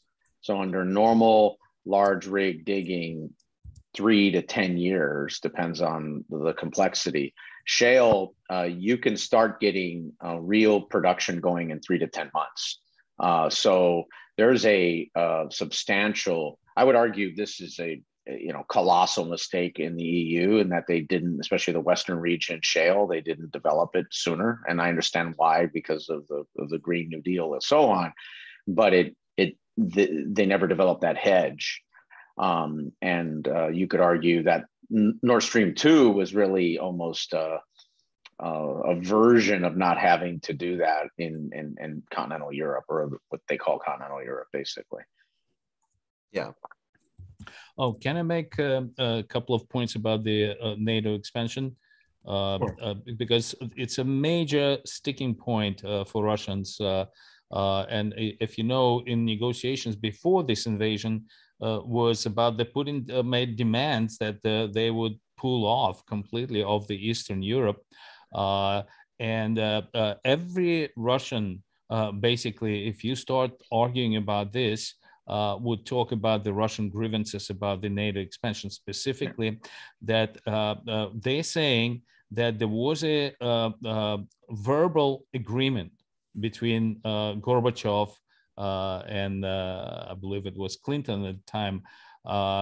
It was a verbal agreement about the reunification of Germany and the Berlin Wall collapse, that supposedly the Americans gave a verbal promise to Gorbachev that NATO will not move even 1 inch to the east. And that was actually confirmed in the interview by very famous Russian journalist Vladimir Pozner, interview with Gorbachev that's, I don't know, it was like maybe 10 years ago, where Gorbachev confirmed that. And that's what Russians are basically, it was, there was no official agreements or anything. I know that James Baker refuted that. He said, no, it didn't happen, but so you understand where the Russian, because all Russians absolutely believe that it was some kind of gentleman's agreement that West violated. I am personally of the opinion, knowing how much abuse the Eastern Europe suffered from Soviet Union, that they naturally wanted to join NATO for protection, and NATO couldn't say no. But it's a question. But just want to understand where the Russians are coming from, because they absolutely believe that there was an agreement, and Gorbachev did say it in the interview that there was verbal agreement. I don't know how much that's worth, but it So to build on Greg, I think what's really important here, and we just forget about this, but that East and West Germany were separate, and the Germans, as the wall fell, because it was the wall itself between East and West Germany, and when we say the wall, that Germany wanted to have a reunification, and obviously Russia, the Soviet Union, which was still technically, it still existed at that point for another year or so, they were concerned about Germany rearming and, more importantly, becoming, in essence, let's say a NATO superpower. And so the discussion really, if we're going to be honest and objective about it, was built around the rubric of that reunification. And so I think, to be sort of fair and objective about it, I think the broadest understanding is that we were willing, and the Germans under Kohl at that point, the West Germans, I should say, were willing to really say anything to allow Germany to have its reunification. And I believe part of that saying anything concerned a German NATO expansion, right? I think that was the vantage point of sort of the Soviets and the Russians. They didn't think of Estonia, they didn't think of Moldova as being of paramount concern. They were concerned in the World War II German context of a rearmed superpower that would now become basically a peer adversary in Europe with Russia. And if we're going to be really fair about it, we sort of blew all this off in the 90s, to be honest. And we got a revanchist a leader in Russia who, in essence, kind of brought all that back up in the 2000s. And we just haven't been able to reconcile that. And ultimately, I believe what Putin is attempting to do, and the Russian leadership, I make this larger than Putin because it is larger than Putin. Because I think everyone believes Putin goes away, all these problems go away. Maybe the Ukrainian part of the conflict goes away, but the larger issues don't go away. And the larger issues is they basically want to renegotiate the European security architecture going forward in the 21st century for at least the next, let's say, 30 to 50 years. I mean, that's the bottom line. And so, however this conflict resolves itself, that doesn't change. The Russians will continue to want to renegotiate this architecture. And at the end, the Europeans, through us, the United States, are going to have to somehow square that circle with the Russians some point, whether it's 6 months from now or 12 years from now. At some point, something's going to have to give in that. Now, there's another part that I want to sort of bring up in terms of the strategic reasons for Russia's invasion. And when Russia took Crimea from Ukraine in 2014, the Ukrainians cut off the North Crimean Canal. You can see illustrated by this image on the right-hand side, and in terms of its map position by the left-hand side. And the North Crimean Canal connects the Dnieper River to Crimea, because Crimea is basically a salt flat. It has no water of its own. It has no major rivers. And so this canal was constructed in order to bring water from Ukraine, which of course has significant amounts of water, is well irrigated, as we pointed out. It's a breadbasket, to Crimea. When Crimea was annexed by Russia, and therefore it was an independent country, the Ukrainians cut off the water. And so you ended up with these very shallow resulting areas in the North Crimean Canal. Prior to the Russian invasion, the reservoirs in Crimea were at 7% of total capacity, which should show you how close they were to dying off. And one of the first things that the Russians did when they invaded the city of Kherson, which is very close to that Nova Kakhovka on the map, was that they blasted open the blockade that the Ukrainians had put in order to get water flowing back into Crimea here. Yeah, and to build on this, at a strategic or geostrategic standpoint, southern Ukraine and Crimea and Sevastopol are absolutely fundamentally strategic to Russia. And this goes back to 1783, the three great admirals, probably one of the greatest admirals in history, just the whole codification of the ability of Russia to project global power. I would argue this is the equivalent of Hawaii and Pearl Harbor to the United States and its ability to project power into the Pacific. And the Russians view this, and I would argue they're only going to reinforce this view, especially given that they've had obviously at this point, a catastrophic destruction of land forces, primarily through light combined arms which was always their fear, right? Their fear is they could never compete with originally they believed just the United States and maybe some of the far Western allies like the UK and the French. But the idea that a, fairly lightly trained, near Russia force can do a lot of, let's say combined arms on the cheap sort of proves the point that Russia's ability to rearm itself and retrain itself will have to be a generational effort. And they can't afford to do that on land because it takes time. And so they're going to have to shift to other power. And that's going to clearly be nuclear, it's going to be sea ballistic, et cetera, because that's something they actually can do. Now, you're talking about, the Black Sea position is critical in terms of if you see where Putin's troops were disposed before February 24th, when the invasion began. You can see the troop positions were in Russia proper, in occupied Crimea, and in Belarus.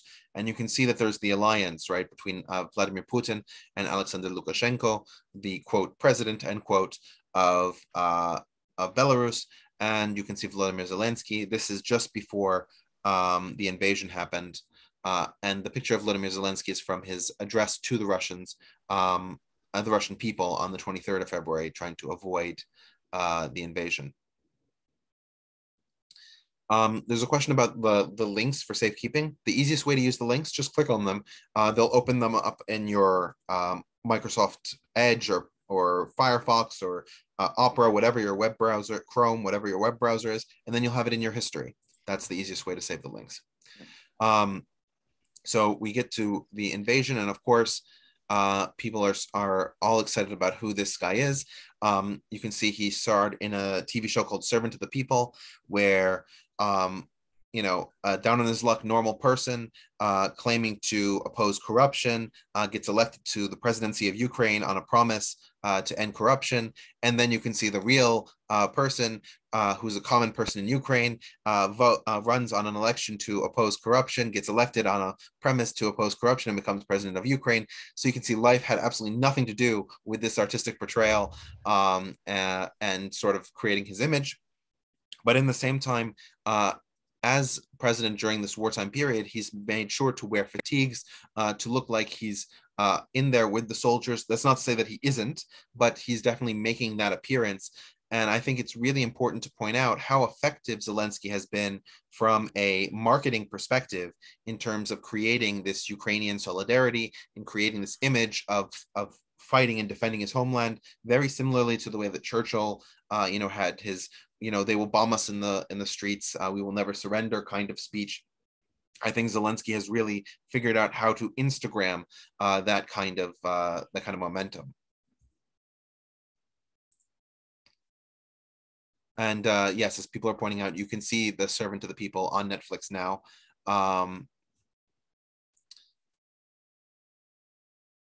So they say they're going to address Oscar today.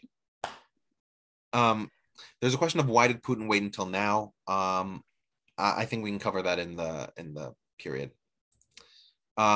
So we also have to discuss Russia's foreign policy, and Russia's foreign policy with regards to the newly independent states of the former Soviet Union has to do with destabilizing any of the post-Soviet countries that have a westward orientation. And we can see that with the way that they've created Transnistria in Moldova, Abkhazia and South Ossetia in Georgia, supported Armenia's Nagorno-Karabakh region in Azerbaijan, and Azerbaijan is even only partially Western leaning, and the creation of these two separatist regions, Crimea, Donetsk, Luhansk, in Ukraine. And you even see Russian intervention in pro-Russian former Soviet states, like when there were protests against Tokayev in Kazakhstan in this January. Russian troops, along with other troops from the CSTO, were sent to Kazakhstan. So this has been part of Russia's coordinated foreign policy to keep countries from being able to become effective Western allies because they're too busy dealing with their own internal issues. Does anybody sort of want to comment on this foreign policy of Russia? Yeah, I mean, I think if we're going to be really sort of objective about it, this is their version of the Monroe Doctrine, within their region. So if you look at the sort of spheres of influence, 19th century sort of, thinking to through the, let's say, first half of the 20th century or so, it was this idea that everything within the Americas was the purview sphere of influence, north-south, hemispheric of the United States. And this is a sort of, modern Russian rendition of the Monroe Doctrine. And to be really honest, most people probably wouldn't like this, but if he didn't choose Ukraine and picked almost any other state, I don't think most people would have cared. I don't think that's right. I don't think that's morally. Well, I mean, I remember in 2008, I was doing question and answer site stuff. Yeah. And when Putin invaded Georgia in 2008, right, I had people literally asking questions. How far from Atlanta? How come I'm not seeing tanks? I live in Savannah. I live in Atlanta. Like, what's going on here? Geography 101 for Americans. It's everyone in the world now because everyone uses social media. So that's the one advantage. We've exported it everywhere. The disease is global. So this is the invasion map from the 5th of March. You can see that some things have changed, especially concretization in the southeastern area.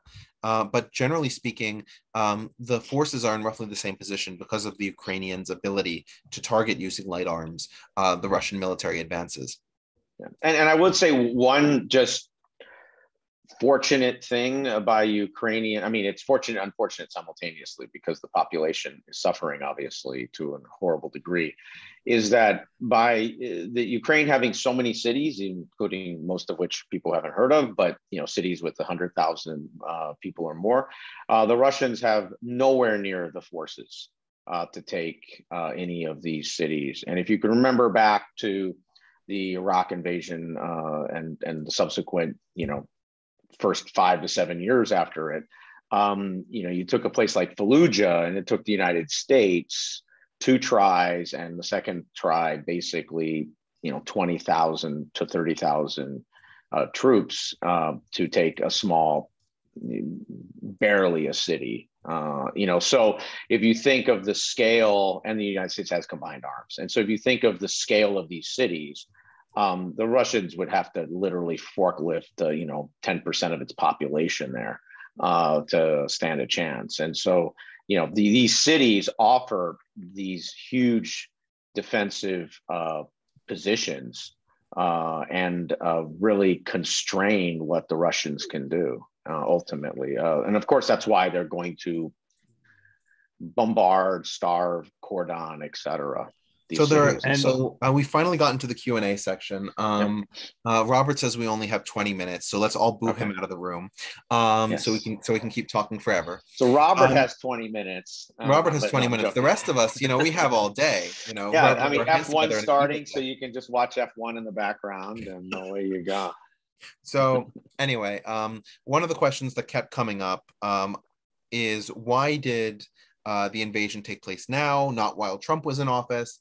And I think that the key answer, and if our panelists want to dwell on this, I mean, I don't think we should, but if our panelists want to dwell on this, the thing is that during Trump's era, NATO was a very weak institution. There was a lot of pressure against it from the Trump administration, feeling that the Western European countries weren't pulling their due, and fearing that an invasion of Ukraine might bolster NATO, which is exactly what it did.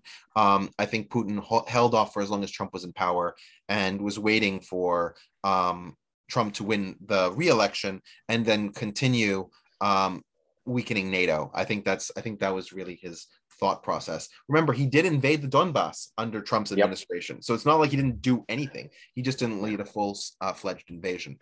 Yeah, no, I completely agree with that. I think, it's just history's so contingent. So you get these weird situations, which maybe don't make everybody feel good.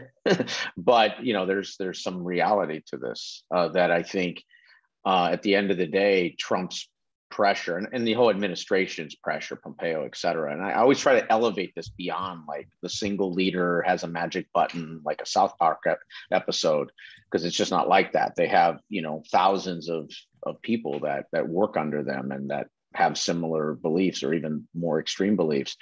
And my view is there was so much pressure being brought to bear against the European allies, and this big shift, which has really began under Obama, to shift to Asia, shift to China, et cetera, which sort of got amplified under Trump too. So I just think those dynamics represented a lack of need for the Russians to escalate. They were just looking to basically split the baby, right? The Europeans weren't supporting the Ukrainians. I mean, let's just be blunt here. They were actually working against them, right? They cut these gas line deals, which were devastating, really, to the Ukrainian economy. Now, Greg, you mentioned that you might want to say something about this. Go ahead. Sorry. Did I? Yeah. Okay. Never mind. That's fine. We can move on to another question. I would rather. What I wanted to say, I would rather about like the second questions from without NATO boots on the ground. I think that the Ukrainian army cannot defeat Russian army, but they could create a stalemate, and the time doesn't work for Russia because it takes time for the sanctions to bite. So that's one of the things. But I also, my general opinion, that I think the Western media includes a lot of wishful thinking, and there is a lot of favorable analysis to where Ukrainian stands, and I think they underestimate the capacity of Russia to sustain and expand this campaign. Unfortunately, that's very much undermined in Western media. It's a big country. It has a lot more resources, and I'm a little bit surprised that people, but don't realize that, and nobody talks about it. However, I don't know. Maybe Putin will be compelled at some point to stop. I hope so, but who knows? He cannot hold Ukraine. He cannot hold because of the insurgency, but he probably have enough forces to overrun it. And I'll make it very clear, since you can't go on Amazon.com and buy NATO boots. There are no such thing as NATO boots, right? So these are individual countries that contribute forces to the NATO alliance, and the NATO alliance assigns those as either combined or as individual forces. So we have to be, I know nobody really wants to maybe get into the weeds here, but that's actually very important, because you just can't call up NATO troops. It doesn't exist, right? You have contributions from states, and they have separate policies on the use of these troops. I don't see, outside of at the most extreme, some humanitarian medical forces that would be the most lightly, they'd have to be unarmed NATO medical forces that would go in, from the Medical Force Command. That would go in. So let's. There was one question that I wanted to answer quickly. There was if Putin were to take over Ukraine, would Ukrainian become a secret language? I don't think that there's that it's possible now. But in Belarus, for example, Belarusian is a language that is directly repressed by Lukashenko, and people are thrown in jail for speaking the Belarusian language in Belarus. So it's not entirely beyond the pale of possibility, but I don't think it's likely because of how many people speak Ukrainian as a dominant language now. Yeah. Now, one other question I wanted to ask before we get to the questions that have been asked by the audience is, Daniil and I have spoken separately about his work with NGOs like MSF in terms of ways to help the Ukrainian people who are suffering through this situation. And I was curious, Daniil, if you want to talk for a few minutes about where people can send their money, or what kinds of other donations they can give in terms of time or energy towards helping people in Ukraine. Sure.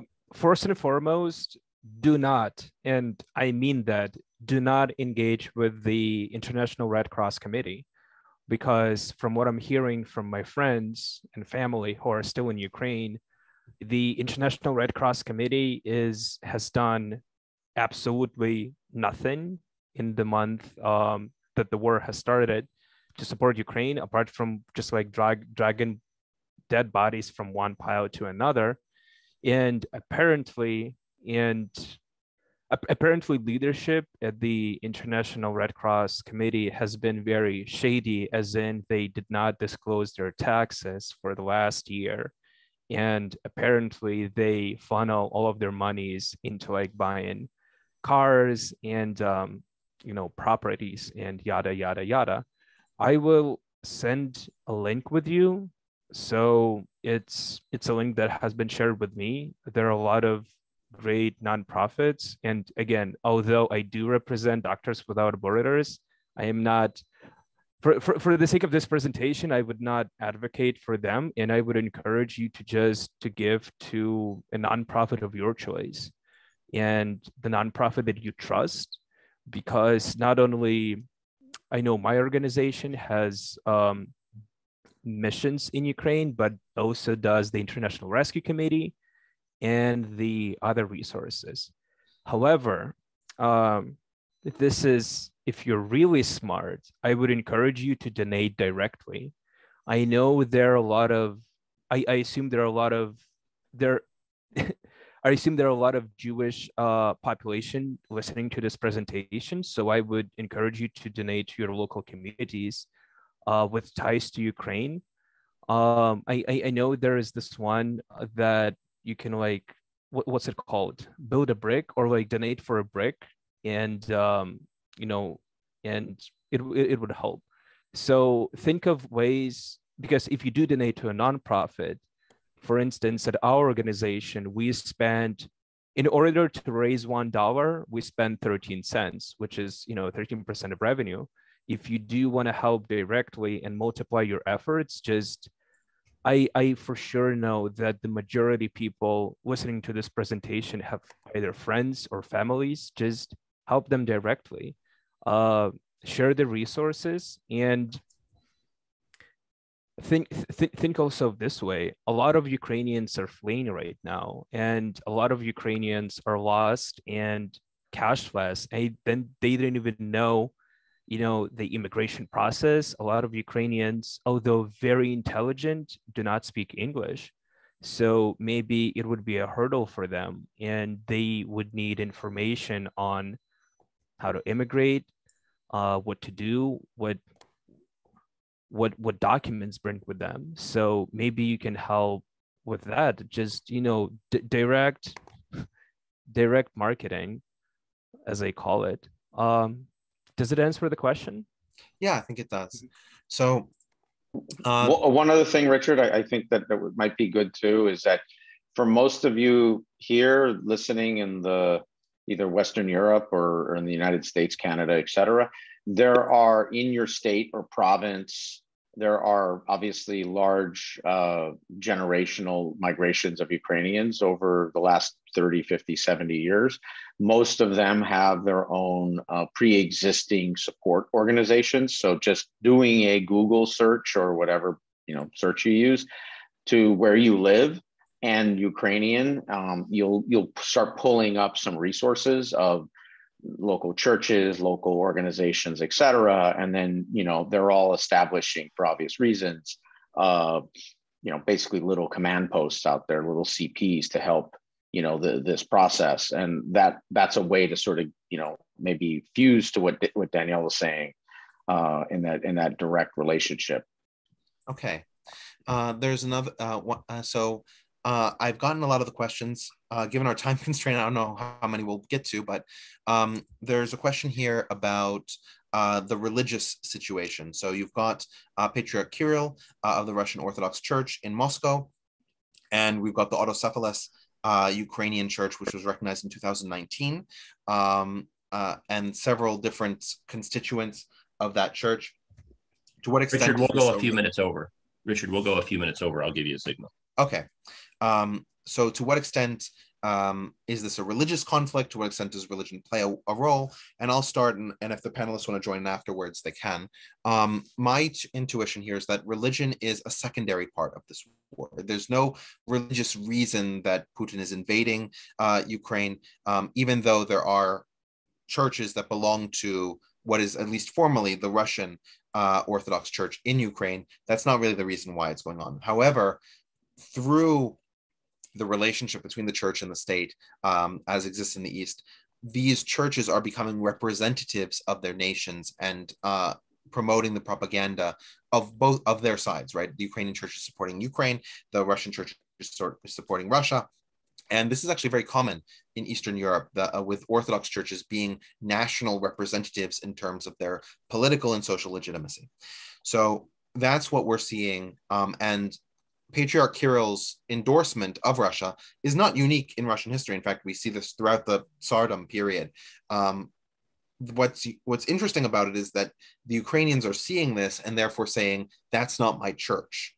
I'm not entirely sure what my church is. Maybe my church is the Ukrainian Orthodox Church, but the Russian Orthodox Church can't be my church because they're sending people to kill me, right? And that's the relationship that's really developing. If any of the panelists want to comment on that. Yeah, I would just add that, Patriarch of Moscow, Kirill, he is supporting Putin outright, completely. And the only question, I agree with you, it's primarily non-religious war, but there are theories that maybe Putin at this point, with the help of Patriarch Kirill and the church, starts to believe in some messianic message that it's his destiny to go into history as a great Russian leader who would expand and promote Russian interests. Yeah, and I would second this also, and I would really look at the demography at the survey level, right? So when you're looking at this 50 and over population or 60 and over population that acquired, let's say, the ability to worship at the end of, that they were already secretly doing it in the 60s, 70s, and 80s, but that could do it openly starting in the 90s in Russia. That support base, which is, I kind of call it, it's like the TJ Maxx version of the Russian Imperium, right? It's sort of like the discount edition, right? Which is, some religion, some Russian iconography, some Russian, military power, all sort of mixed up together. That's a real powerful base that's still there, and that population isn't looking at day-to-day data. They're not looking at sort of international relations. They have a worldview that I think the only thing that will change that is when the policy changes. Even having casualties, which will just reinforce the worldview, right? So I think that's something people, I think, discount, to be honest. Yeah. I think they assume when the caskets come back, everybody's going to go jump up into the street. I think the under 30 crowd is the majority of that. And then obviously, let's say some familial relations of casualties that are 30s and 40s. I think a lot of people over 50 will still support the policy. And can I just one small comment? If you think that Russians will openly, go protesting, you're going to be disappointed. It's not going to happen. People who protest are at great danger, and that is increasing incrementally. And it will be completely suppressed very soon. So it's not going to happen. I can guarantee it. Yeah. Now, and the Russians. One last thing: the Russians have sort of mastered in the last 20 years this sort of expulsion policy, right? You could argue the gulags cost a lot of resources, so they figured out, well, just ship people out. Yeah, let them pick a country and just go. And that's really kind of now the policy, really. It's you got 24, 48 hours, get all your crap together. You're on a plane to Tashkent, like whatever. You're not going to be in Moscow anymore. And that is I argue that's going to scale, actually, as a policy. Yeah. Now there have been a couple questions about whether the division of Ukraine somehow between perhaps Eastern and Western Ukraine, between sort of a Novorossiya and a Rzeczpospolita Ukraine, that if there were some kind of mechanism, would that be a viable solution? My intuition is to sort of laugh at that, but I'm curious of what our panel has to say about that. it would be political suicide for any Ukrainian leader to accept That's that. right. Yeah. So I don't think it can happen. Yeah. And I agree. I mean, I think, look, there's a reality that is that we're seeing in front of our face, which is Russian war aims are changing because the facts on the ground are dictating it. And the smaller war aims, which are arguably are the same aims that could have been achieved with 90% less losses in essence, is basically where the Russians seem to be going. Because if we're assuming most of the numbers right, which is somewhere between 30 to 40,000 Russians have either been, killed, or severely wounded, captured, or deserted, which I think those are probably pretty accurate. And they acquired basically most of what they could have acquired for probably 10% of that. I think that's the plan they're shifting to. And they're looking to, at some point, say, put a bow in it and call it "we won." And then the real test is going to be how does Europe, the US, Ukraine, etc., respond to this? Does it shift into a full-blown insurgency, or can there be a deal? Because if there can't be a deal, then I think that's what Greg was pointing out earlier, where the Russians will just kinetically escalate dramatically. And that's where we'll shift from the scale of this as a humanitarian crisis to really a catastrophe. And I just think we don't know that answer. I mean, I think in the next month to two, we're going to find that out based on the facts on the ground. Now, if I may just quickly add, Richard, sure, to this question. Look, war is hell. War creates suffering, and because of this conflict, we're seeing the largest humanitarian crisis in Europe since, I don't know, for how many years ago. The official numbers are 3.5 million displaced Ukrainians, but we do know that this number in reality is much, much larger. Also, don't forget that Ukrainian males are not permitted to leave Ukraine, right, which means that who is fleeing Ukraine? Who are those 3.5 million Ukrainians? They are women and children. And what do you have where you have unaccompanied females with children fleeing Ukraine with no cash? We talk trafficking, we talk rape, we talk extortion and slavery. Ideally, this war has to end yesterday, month ago. In my honest opinion, there is a way to it. If Russia wants to keep Luhansk and Donetsk, let them keep it. Let's divide Ukraine by a Dnieper River, or let's give Russians Donetsk and Luhansk, but let's fast track Ukraine to European Union. Let's revive, re-energize Ukrainian industries, because the rocket that put Yuri Gagarin in space was made in Ukraine by Ukrainian scientists. The first, the helicopters were made by Igor Sikorsky, a Kiev scientist from Kiev who moved to California. Ukrainians, so a lot of tech companies actually outsource their labor, and who does it? Ukrainians. Ukrainians are smart, and there is a lot of potential to it.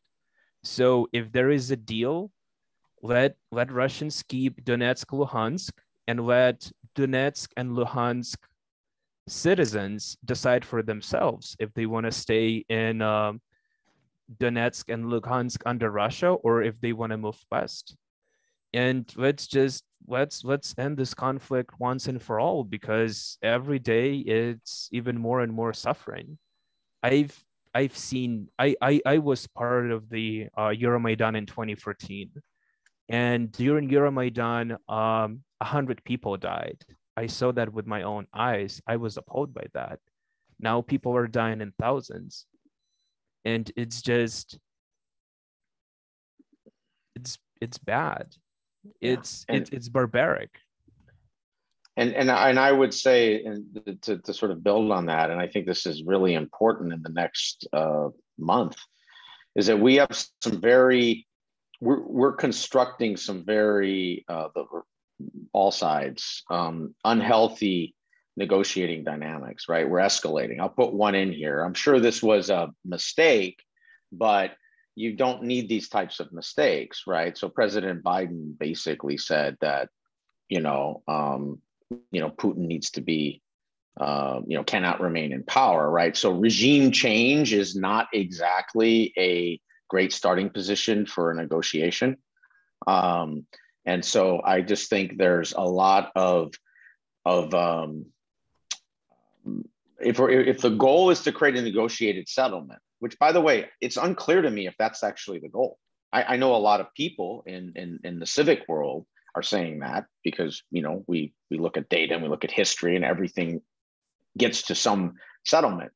But I think all the actors are not acting like they're attempting to construct a negotiated settlement right now.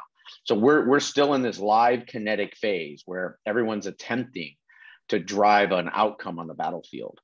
And I think until the Russians and I'd say the Ukrainians, and more importantly, everyone supporting the Ukrainians, the US, Poland, NATO, et cetera, and that's who is supporting them, shift to wanting to have a negotiated settlement of some kind, we're not going to be moving towards that. And let's not underestimate the effort it's going to take to start the process to do this, right? This is not going to be a drive-by by Macron and a couple dozen people over a weekend and a high five and then a piece of paper that's signed like that. This is going to be a very complex deconfliction process. It is likely to take months.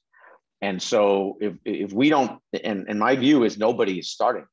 The UN clearly is irrelevant in this process. Maybe at a humanitarian level, they could become relevant.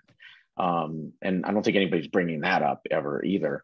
Right. So I just think there's a lot of these pieces that you want to be aware of going forward.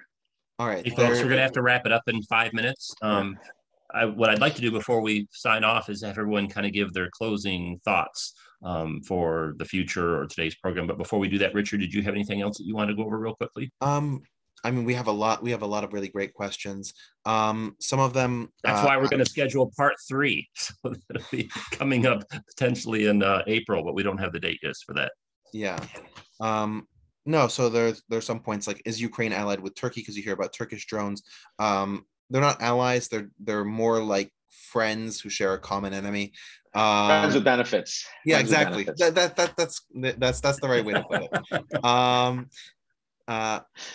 There's another question about the Azov battalion and the integration of those who do have a neo-Nazi character into modern Ukraine, similar to how Nazis are integrated into politics in the United States. I would say that that's really the right answer in terms of how it's going to happen. These people are voters. They're part of that constituency. They're not taking over the Ukrainian government anytime soon, but they are certainly a part of the varied militias that Ukraine has put together alongside its standing army.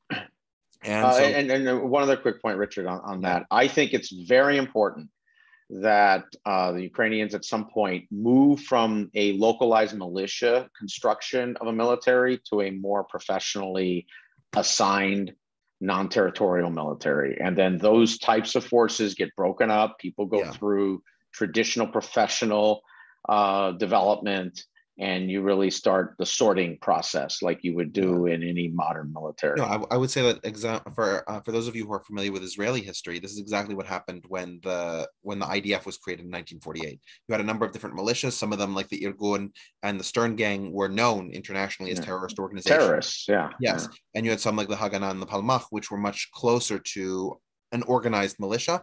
But when the IDF came, they broke up the entire organization within the Stern Gang and within the Irgun and reallocated those soldiers so you could create a modern army.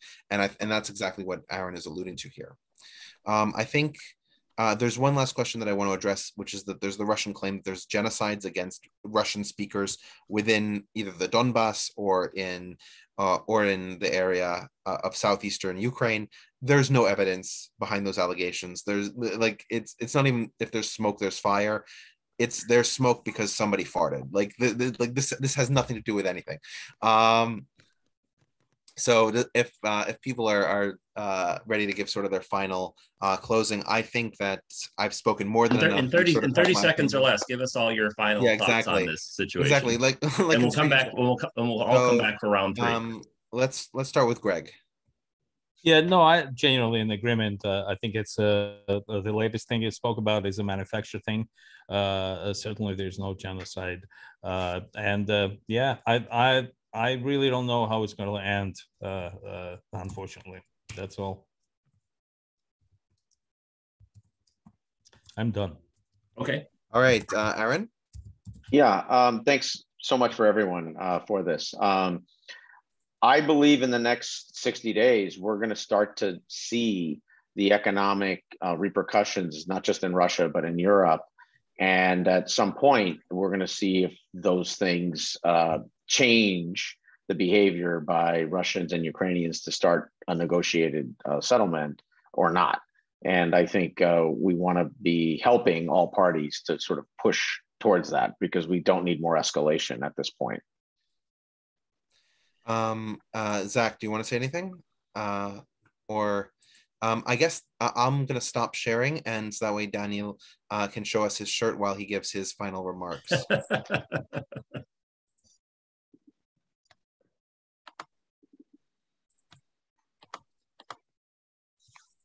That's awesome.